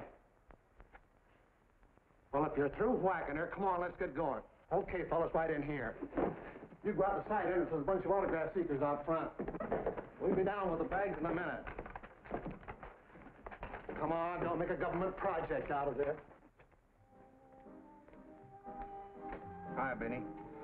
When's our plane take off again? Couple of minutes. How many people do you think we've talked to already, outside the radio, I mean? Oh, I don't know. About 300,000. 300,000. What makes them do it, Ann? What makes them come and listen and get up their John Doe clubs the way they do? I've been trying to figure it out. Look, John, what we're handing them are platitudes. Things they've heard a million times. Love thy neighbor, clouds have silver linings, turn the other cheek. It's just as... Yeah, I heard them a million times, too, but there you are. Maybe they're like me, just beginning to get an idea what those things mean. You know, I never thought much about people before. They were always just somebody to fill up the bleachers. And the only time I worried about them is when they didn't come in to see me pitch. You know, lately I've been watching them when I talk to them. I could see something in their faces. I could feel that they were hungry for something. You know what I mean? Maybe that's why they came. Maybe they're just lonely and wanted somebody to say hello to. I know how they feel. I've been lonely and hungry for something practically all my life.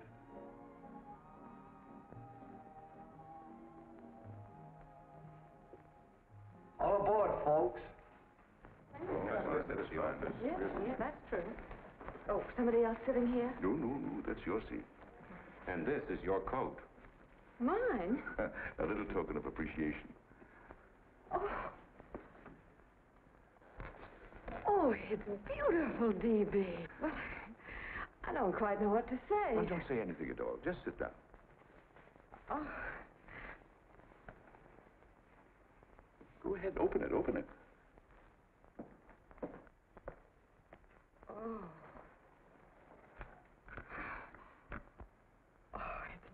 lovely. And a new contract goes with it. Well, come on, spring it. You've got something on your mind. Must be stupendous.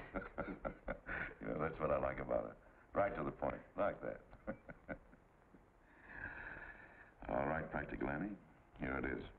Tomorrow night, before a crowd of 15,000 people and talking over a nationwide radio hookup, John Doe will announce the formation of a third party. A third party? Yes, the John Doe Party. Devoted entirely to the interests of all the John Does all over the country, which practically means 90% of the voters. He will also announce the third party's candidate for the presidency. A man whom he personally recommends, a great humanitarian, the best friend the John Does have. Mr. D.B. Norton. Yes.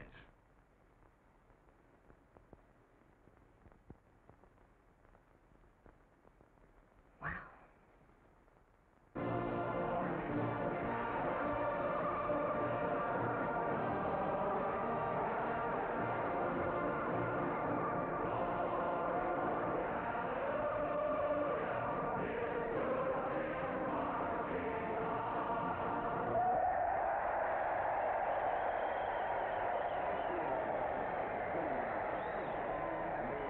And although the opening of the convention is hours off, the delegates are already pouring into the ballpark by the droves, with lunch baskets, banners, and petitions asking John Doe not to jump off any roof. No matter how you look at it, it's still a phenomenal movement.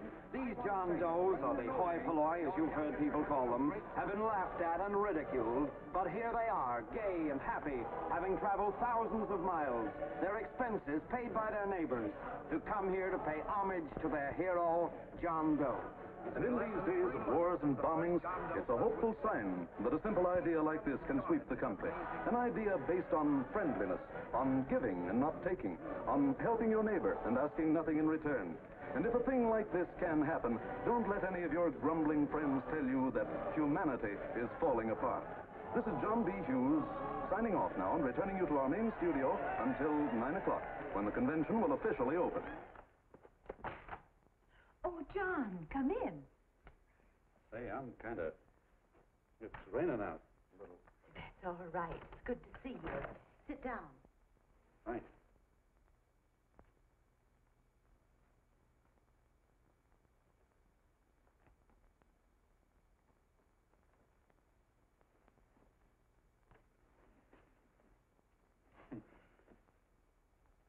It's for Anne. Oh, how nice. Thank you very much. Flowers. I'm terribly sorry she isn't here. She isn't? No, she just left. I'm surprised you didn't run into her. She went over to Mr. Norton's house. Oh. Did you want to see her about something important? Yeah. Well, no, it'll wait. Say, he's a nice man, isn't he? Mr. Norton, I mean. He's done an awful lot for the...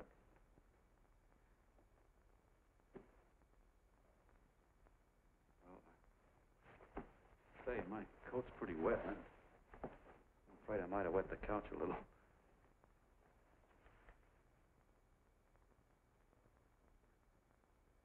Well, I guess I'll see her at the convention later. Yes, of course. I'll see that she gets the flowers. Thanks. Good night, Mrs. Mitchell. Good night, John.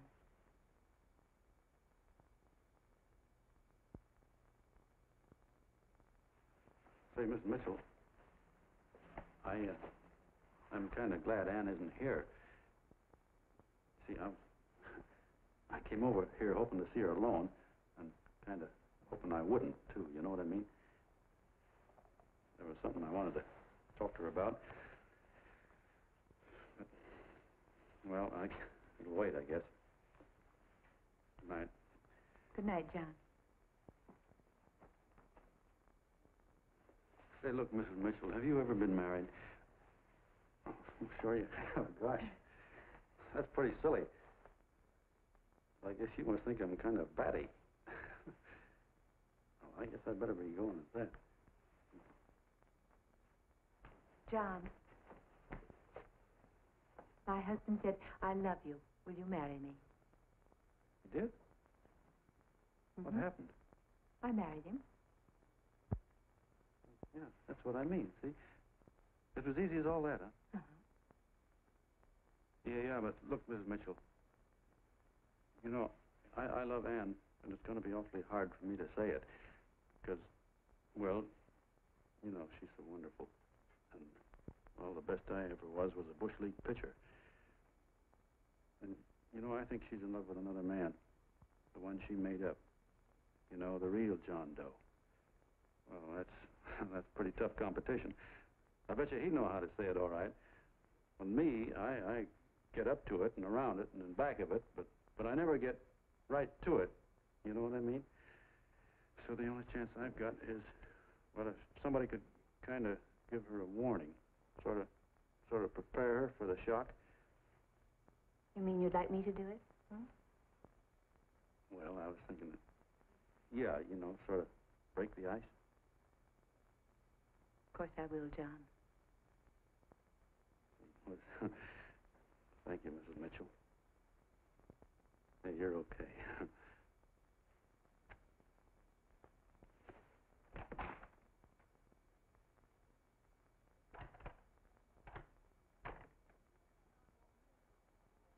This John Doe meeting is going to be one of the biggest things that ever happened. Why, they're coming from all over. Trains, boxcars, wagons. Look out! Hello, bodyguard. Hey, had your dinner yet? What's that? Oh, that's all right. Well, look, no, go ahead and have your dinner. Wait a minute, John.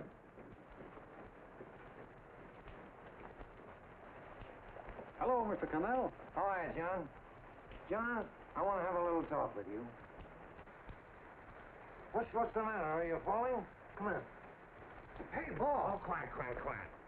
Say, tell me something. Did you read the speech you're going to make tonight? No, I never read the speeches before I make them. I get more of a kick out of it that way. That's just exactly what I thought. Beanie, go on down to the office, tell Papa to give you the speech. There's a copy on my desk. Gee whiz, boss, you know Mr. Norton told me not to leave him, not even for a minute. Go on. We'll be at Jim's bar up the street. You're a nice guy, John. I like you. You're gentle. I always like gentle people. Me, I'm hard. Hard and tough. I got use for hard people. Gotta be gentle to suit me. Like you, for instance.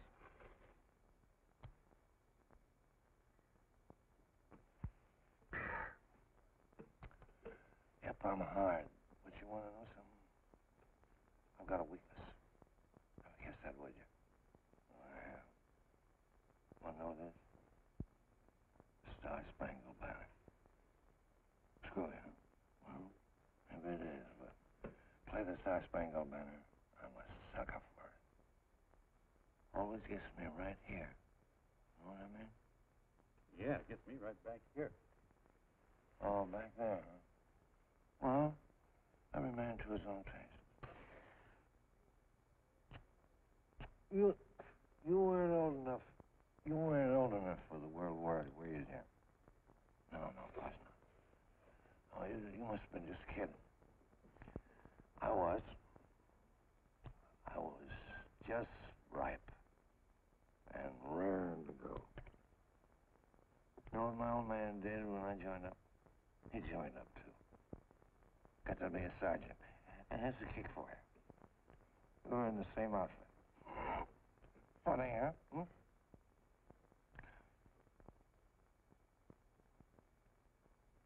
He was killed, John. I saw him get it. I was right there, and I saw it with my own eyes.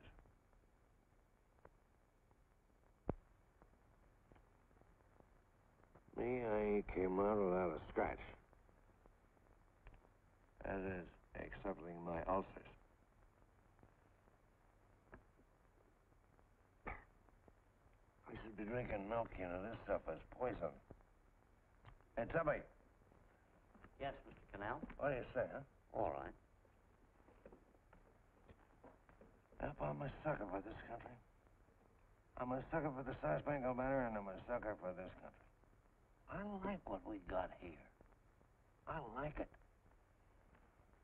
A guy can say what he wants and do what he wants without having a bayonet shoved through his belly. And that's all right, isn't it? Butcher. Yeah. Well, we don't want anybody coming around changing it, do we? No, sir. When they do, I get mad. I get boiling mad. Right now, John, I'm sizzling. I get mad for a lot of other guys besides myself. I get mad for a guy named Washington, and a guy named Jefferson, and Lincoln. Lighthouses, John. Lighthouses in a foggy world. You know what I mean? Yeah, you bet. Listen, pal. This fifth column stuff is pretty rotten, isn't it? Yeah, it certainly is. And you'd feel like an awful sucker if you found yourself marching right in the middle of it, wouldn't you? You. Of course, you wouldn't know it because you're gentle. But that's what you're doing. You're mixed up with a skunk, my boy. A no-good, dangerous skunk. Say, you're not talking about Mr. Norton, are you? I'm not talking about his grandfather's pet poodle. You must be wrong, Mr. Cannell. 'Cause he's been marvelous about the John Doe clubs. Yeah? Say, you're as sold on this John Doe ad, aren't you? Sure. Sure. I don't blame you. So am I. It's a beautiful miracle. A miracle that can only happen right here in the good old USA. And I think it's terrific. What do you think of that? Me, hard-boiled Cannell, and I think it's plenty terrific. All right. Now, supposing a certain unmentionable worm whose initials are DB was trying to use that to shove his way into the White House so he could put the screws on, so he could turn out the lights in those lighthouses.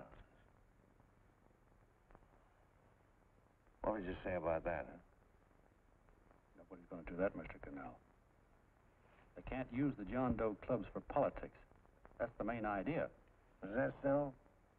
Then what's a big political boss like Hammett doing in town? And a labor leader like Bennett? And a lot of other big shots is up at DB's house right now. Wolves, John. Wolves. Waiting to cut up the John Does. Wait till you get a gander at the speech you're going to make tonight. You're all wet. Miss Mitchell writes those speeches. Nobody can make her write that kind of stuff. They can, huh? Who do you think writes them? My Aunt Emma? I know she writes them. And gets a big bonus for doing them, too. A mink coat and a diamond bracelet. Don't write them. Why, that gold-grabbing dame would double-cross her own mother for a handful of Chinese yams. Shut up. If you weren't drunk, I'd... Hey, boss. Here's the speech, boss. Hey. Go on and read it, John, and then start sucking. Hey, wait a minute, Mr. Doe. Tubby? Yes, sir. Better bring me a glass of milk. I'm smoking too much. Yes, Charlie? Got everything all set? Fine. John Doe been taken care of? Good. How many people do you think will be there? 15,000? Oh, my, that's fine. Now, listen, Charlie. As soon as John Doe stops talking about me, I want you to start that demonstration. And make it a big one, you understand? Don't worry about that, DB. My boys are there. They'll take care of it. What? Yes, I'll be there 15 minutes after I get your call. Why, Mr. Doe. Where are they? In the dining room.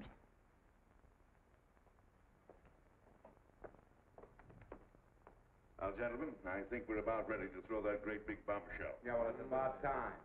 Even a conservative estimate shows that we can count on anywhere between 10 and 20 million John Doe votes. Now, add to that the labor vote that Mr. Bennett will throw in, and the votes controlled by Mr. Hammett and the rest of you gentlemen in your own territories, and nothing can stop us. As I said before, I'm with you, providing you can guarantee the John Doe vote. Don't worry about that. You can count on me on one condition. Little Bennett's got to be taken care of. Didn't I tell you that everybody in this room would be taken care of? My agreement with you gentlemen stands. I'm with you, DB, but I still think it's a very daring thing we're attempting. These are daring times, Mr. Barrington. We're coming to a new order of things. There's too much talk been going on in this country. Too many concessions have been made. What the American people need is an iron hand. You're right. That's true. You're quite right, Levy. Discipline. Right. And now, may I offer a little toast to Miss Ann Mitchell, the brilliant and beautiful lady who is responsible for all this. Miss Mitchell. Mr. Norton, I'd like to talk to you alone for a minute. Oh, Miss Mitchell has something to say to us.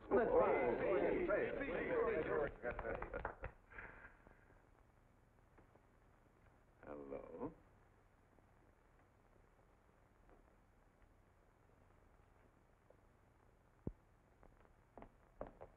John, I'm so glad to see you.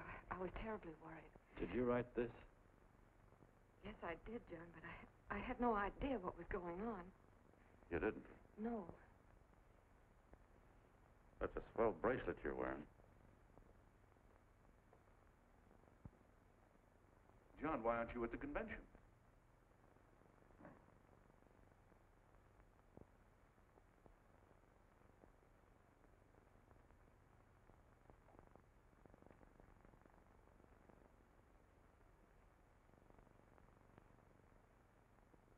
Is there anything wrong? No, nothing's wrong. Everything's fine. So there's going to be a new order of things, huh? Everybody's going to cut himself a nice fat slice of the John Does, eh? You forgot one detail, Mr. Big Shot. You forgot me, the prize stooge of the world. Why, if you or anybody else thinks he's going to use the John Doe clubs for his own rotten purpose, he's going to have to do it over my dead body. Oh, hold on a minute, young man. Hold on. That's rather big talk. I started the John Doe clubs with my money. And I'll decide whether or not they're being properly used. No, you won't. You're through deciding anything. And what's more, I'm going down to that convention, and I'm going to tell those people exactly what you and all your fine-feathered friends here are trying to cook up for them. And I'm going to say it in my own words this time. Stop it, baby. You ruined us, Levy. Wait a minute, fella. My uncle wants to talk to you. Listen to me, my son. Before you lose your head completely, may I remind you that I picked you up out of the gutter and I can throw you right back there again? You've got a nerve accusing people of things. These gentlemen and I know what's best for the John Does of America, regardless of what tramps like you think. Get off that righteous horse of yours and come to your senses. You're the fake. We believe in what we're doing. You're the one that was paid the 30 pieces of silver. Have you forgotten that? Well, I haven't. You're a fake John Doe, and I can prove it. You're the big hero that's supposed to jump off tall buildings and things. Do you remember? What do you suppose your precious John Does will say when they find out that you never had any intention of doing it, that you were being paid to say so? You're lucky they didn't run you out of the country. With the newspapers and the radio stations that these gentlemen control, we can kill the John Doe movement deader than a doornail. We'll do it, too, the moment you step out of line. Now, if you still want to go to that convention and shoot your trap off, you go ahead and do it.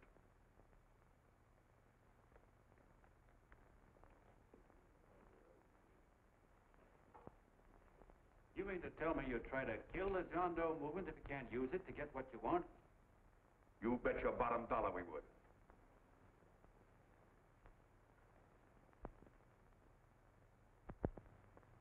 Well, that certainly is a new low.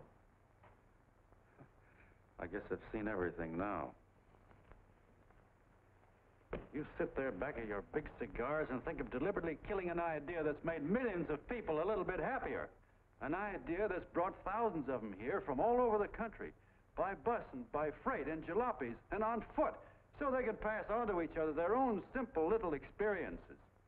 Why, look, I'm just a mug and I know it, but I'm beginning to understand a lot of things. Why, your type's as old as history. If you can't lay your dirty fingers on a decent idea and twist it and squeeze it and stuff it into your own pocket, you slap it down. Like dogs, if you can't eat something, you bury it. Why, this is the one worthwhile thing that's come along. People are finally finding out that the guy next door isn't a bad egg. That's simple, isn't it? And yet a thing like that's got a chance of spreading till it touches every last doggone human being in the world, and you talk about killing it. Why, when this fire dies down, what's going to be left? More misery, more hunger, and more hate. And what's to prevent that from starting all over again? Nobody knows the answer to that one, and certainly not you with those slimy, bollocked-up theories you got. The John Doe idea may be the answer, though. It may be the one thing capable of saving this cockeyed world. Yet you sit back there on your fat hulks and tell me you'll kill it if you can't use it. Well, you go ahead and try. You couldn't do it in a million years with all your radio stations and all your power. Because it's bigger than whether I'm a fake. It's bigger than your ambitions, and it's bigger than all the bracelets and fur coats in the world. You bet it is, John. And that's exactly what I'm going down there to tell those people. A minute, you ungrateful rat. My uncle's been too good. He's getting away. Give me the bullet. I've always told you, TV, you're playing with dynamite. Wait. All right, now, get away. Before he gets through tonight, he'll rule it all. I'll stop him cold. Don't worry, I've been ready for this. John! Oh, John, please listen to me. Please, I can explain everything, John. I didn't know what they were going to do. Let me go with you, John. John, please. Go ahead, driver. Full park. Please let me go with you. Please. John! Mr. Martin wants to see you. Listen to me, Mayor Lovett. You do as I say. I want them both arrested.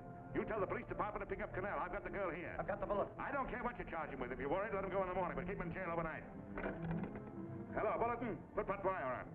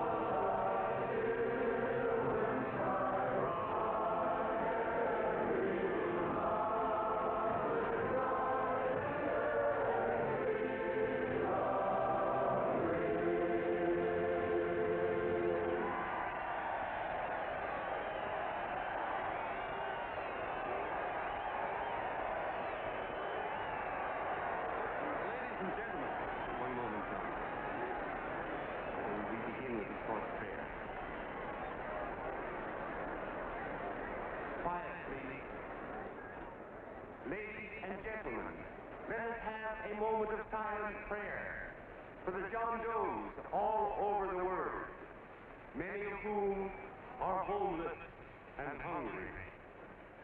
Rise, please. Everybody rise.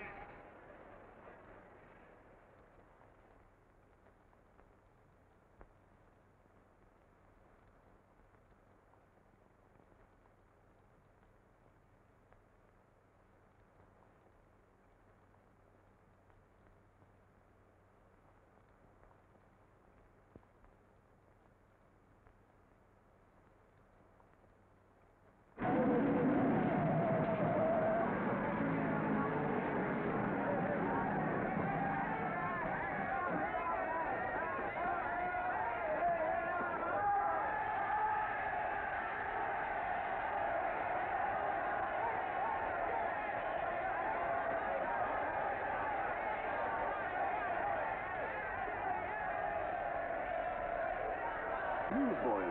Hundreds of yelling newsboys are swarming into the park like locusts. They're yelling John Doe's a fake, fake.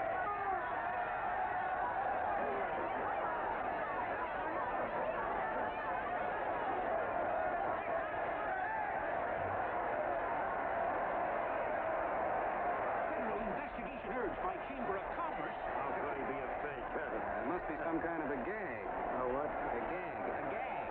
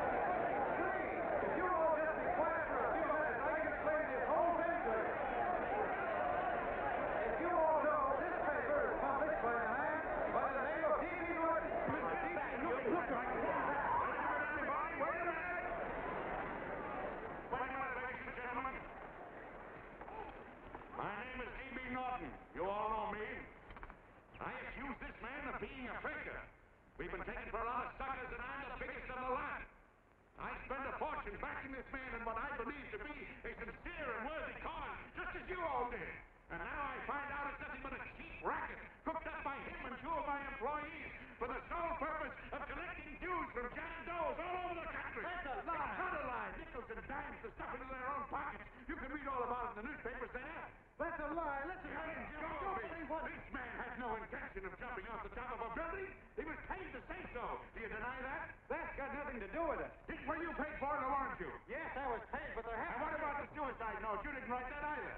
What difference did you write it or didn't you? No, I didn't write it. Now, you bet your life you didn't. You look in your papers, ladies and gentlemen, and you'll find Miss Mitchell's fine confession that she was the one who wrote it. Listen, folks, it's a fact that I didn't write the letter. There you see, he admits that you're a fake John Doe. Now, for what you have done to all these good people, they ought to run you out of the country. And I hope they do it.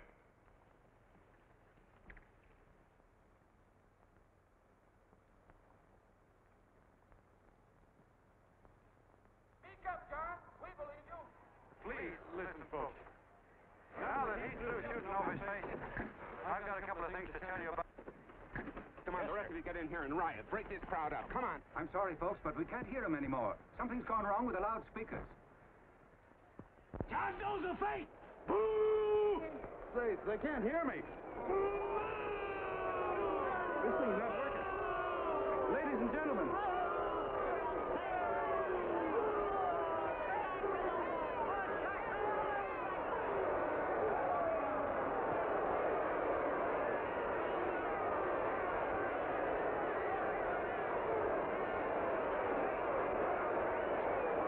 This thing's bigger than whether I'm a fake. Look, Bert, you believe me, don't you? Sure. I believe you. Walking my legs off, digging up 5,000 signatures for a phony. Well, there you are, Mr. Doe. 5,000 names asking you not to jump off any roof. It makes no difference, Bert. The idea's still good. We don't have to give up our club. Yeah, well, you can have it. They're starting to throw things. Somebody's going to get hurt. I'm afraid it'll be John Doe. Listen to that mob. I'm gonna go. All right, lady. Hey, let go. Let me go. I want to go. Oh, please. Please let me go. They're crucifying him. I can help him. Sorry, sister, we got orders to hold. Oh, it's from who? Can't you see it's a framer? And oh, why do they won't let me go? They won't let me go. Listen, folks.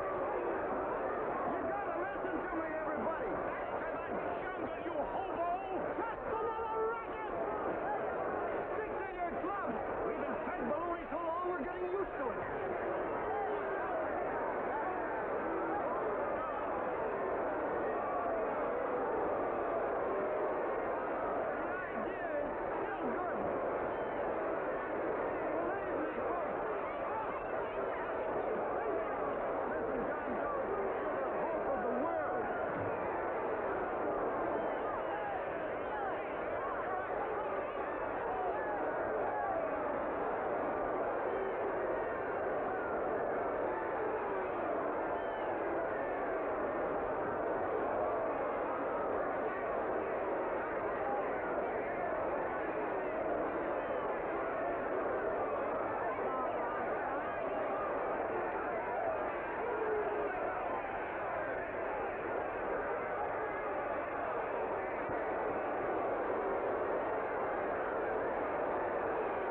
Finally managed to get him out of the park.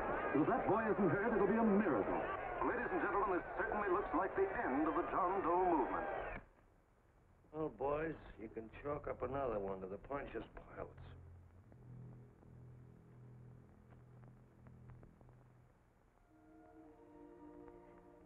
I should have been there. I could have helped him. He was so all alone. A lot of us are going to be mighty ashamed of ourselves after tonight. We certainly didn't give that man much of a chance.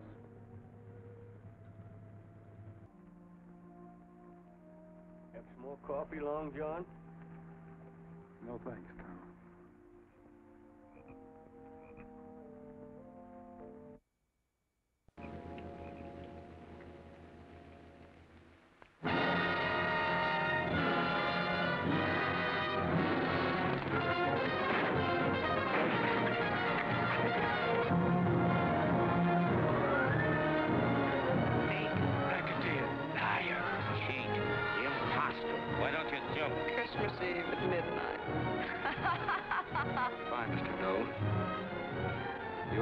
beautiful man.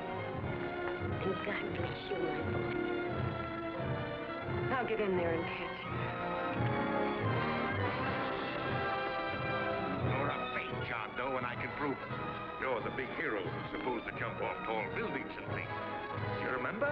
What do you suppose your precious John Does will say when they find out that you never had any intention of doing it, that you were being paid to say so? Christmas Eve at midnight.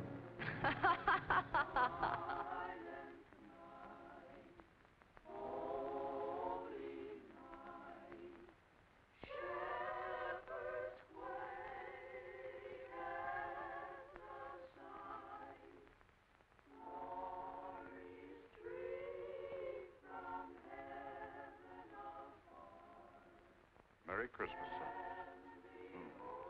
Merry Christmas.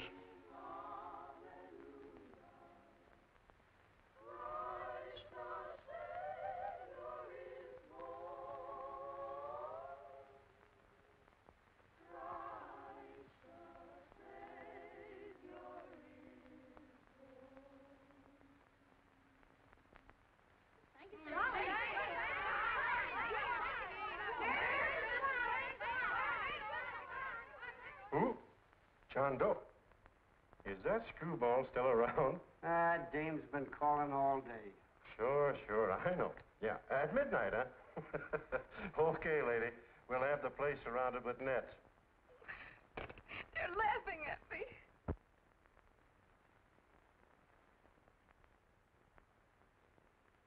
You're a sick girl, Ann. You better take it easy. Whom are you calling now? You called that number not 10 minutes ago. Hello, Mr. Canal. Have you seen him yet? Have you... Now listen, Ann, he can't possibly get in without our seeing him. I'm watching the side door and the colonel's out front, so stop worrying. Oh. Thank you.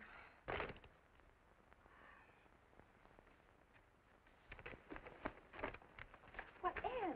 Ann, don't be foolish. If this isn't the craziest, the battiest, the looniest wild goose chase I ever heard of. Shut up, Bert. Sourpuss is right. Yeah, well, if he is, I'm a banana split. That man is going to be on that roof. Don't ask me how I know. I just know, and you know it as well as I do. Sure. I'd like to believe in fairy tales, but a guy that's a fake isn't going to jump off any roof. I don't think he was any fake, not with that face. And anyway, what he stood for wasn't a fake. Okay, honey, okay.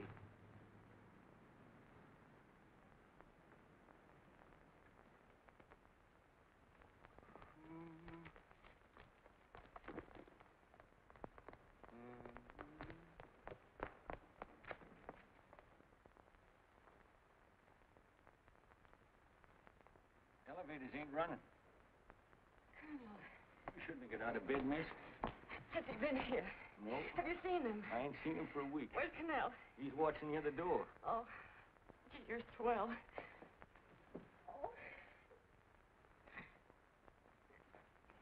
No sense in going up there. I've been here for hours. He ain't here. Let me go, will you?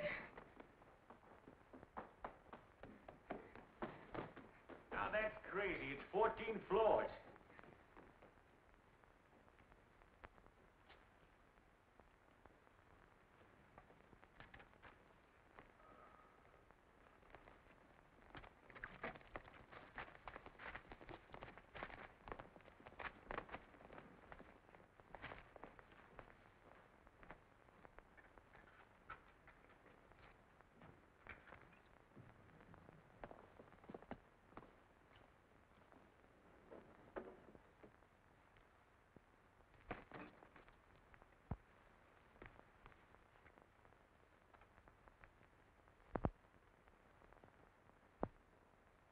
As far as the elevator goes, we gotta walk up to the tower.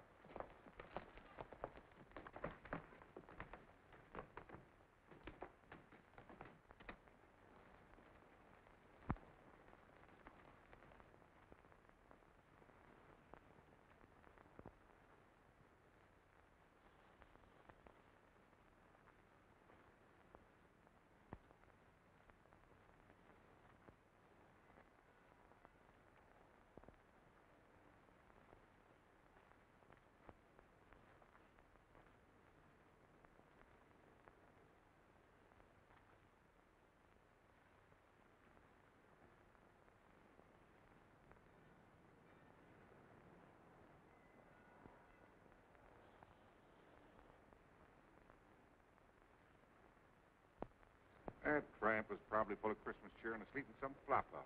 Let's go. I've got to decorate my tree.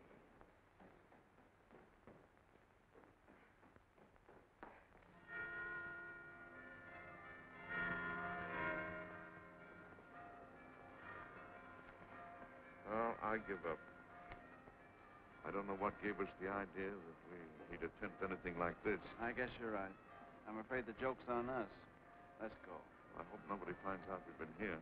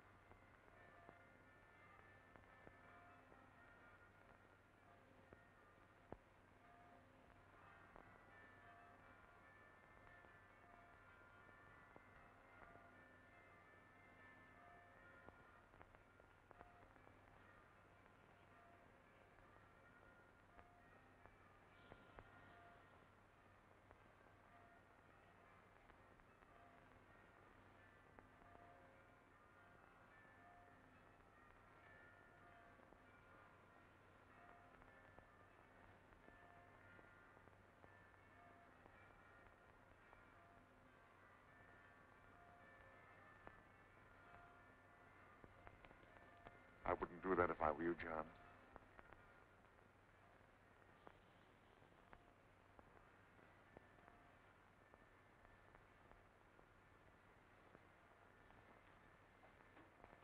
It'll do you no good. The mayor has policemen downstairs with instructions to remove all marks of identification you may have on your person. You will be buried in Potter's Field, and you will have accomplished nothing.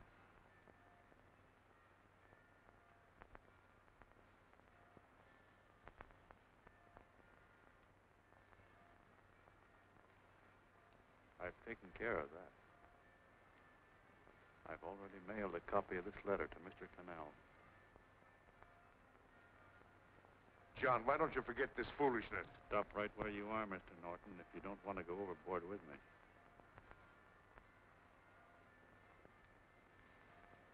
I'm glad you gentlemen are here. You killed the John Doe movement, all right. But you're going to see it born all over again.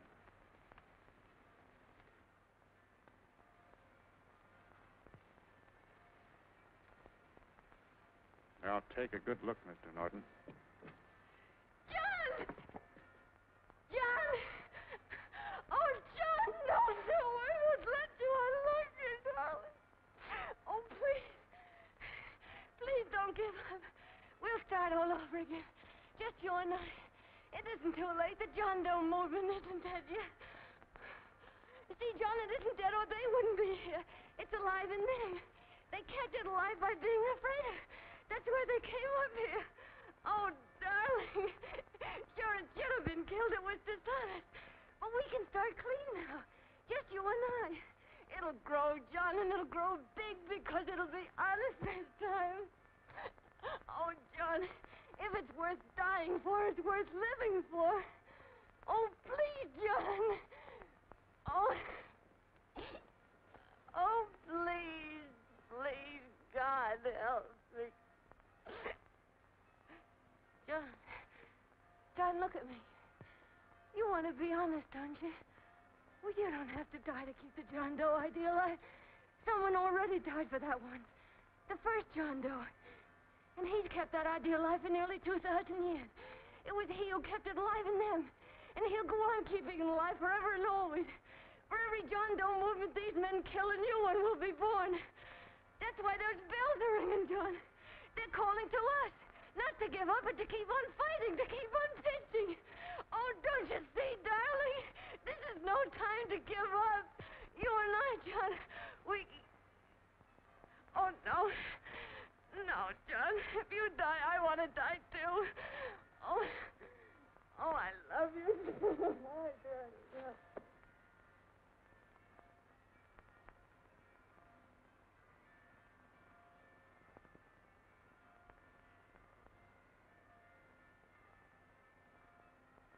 Mr. Doe, you don't have to. We're with you, Mr. Doe. We just lost our heads and acted like a mob. What Bert's trying to say is that we need you, Mr. Doe. There were a lot of us that didn't believe what that man said. We were going to start up our John Doe Club again, whether we saw you or not. Weren't we, Bert? And there were a lot of others that were going to do the same thing. Well, Mr. Sarpus even got a letter from his cousin in Toledo. I got it right here, Mr. Doe. Only it'd be a lot easier with you. Please. Please come with us, Mr. Doe.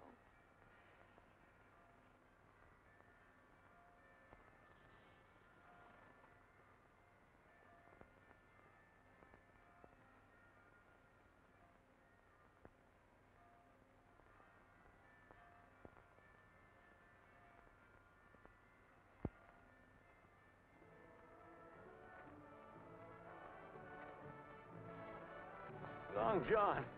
Mr. Doe. Here, we'll help you with it. She'll be all right. Mr. Doe, take her right down to the car. Right up. Look, we got a car right down. Lay on, Norton. The people. Try and lick that.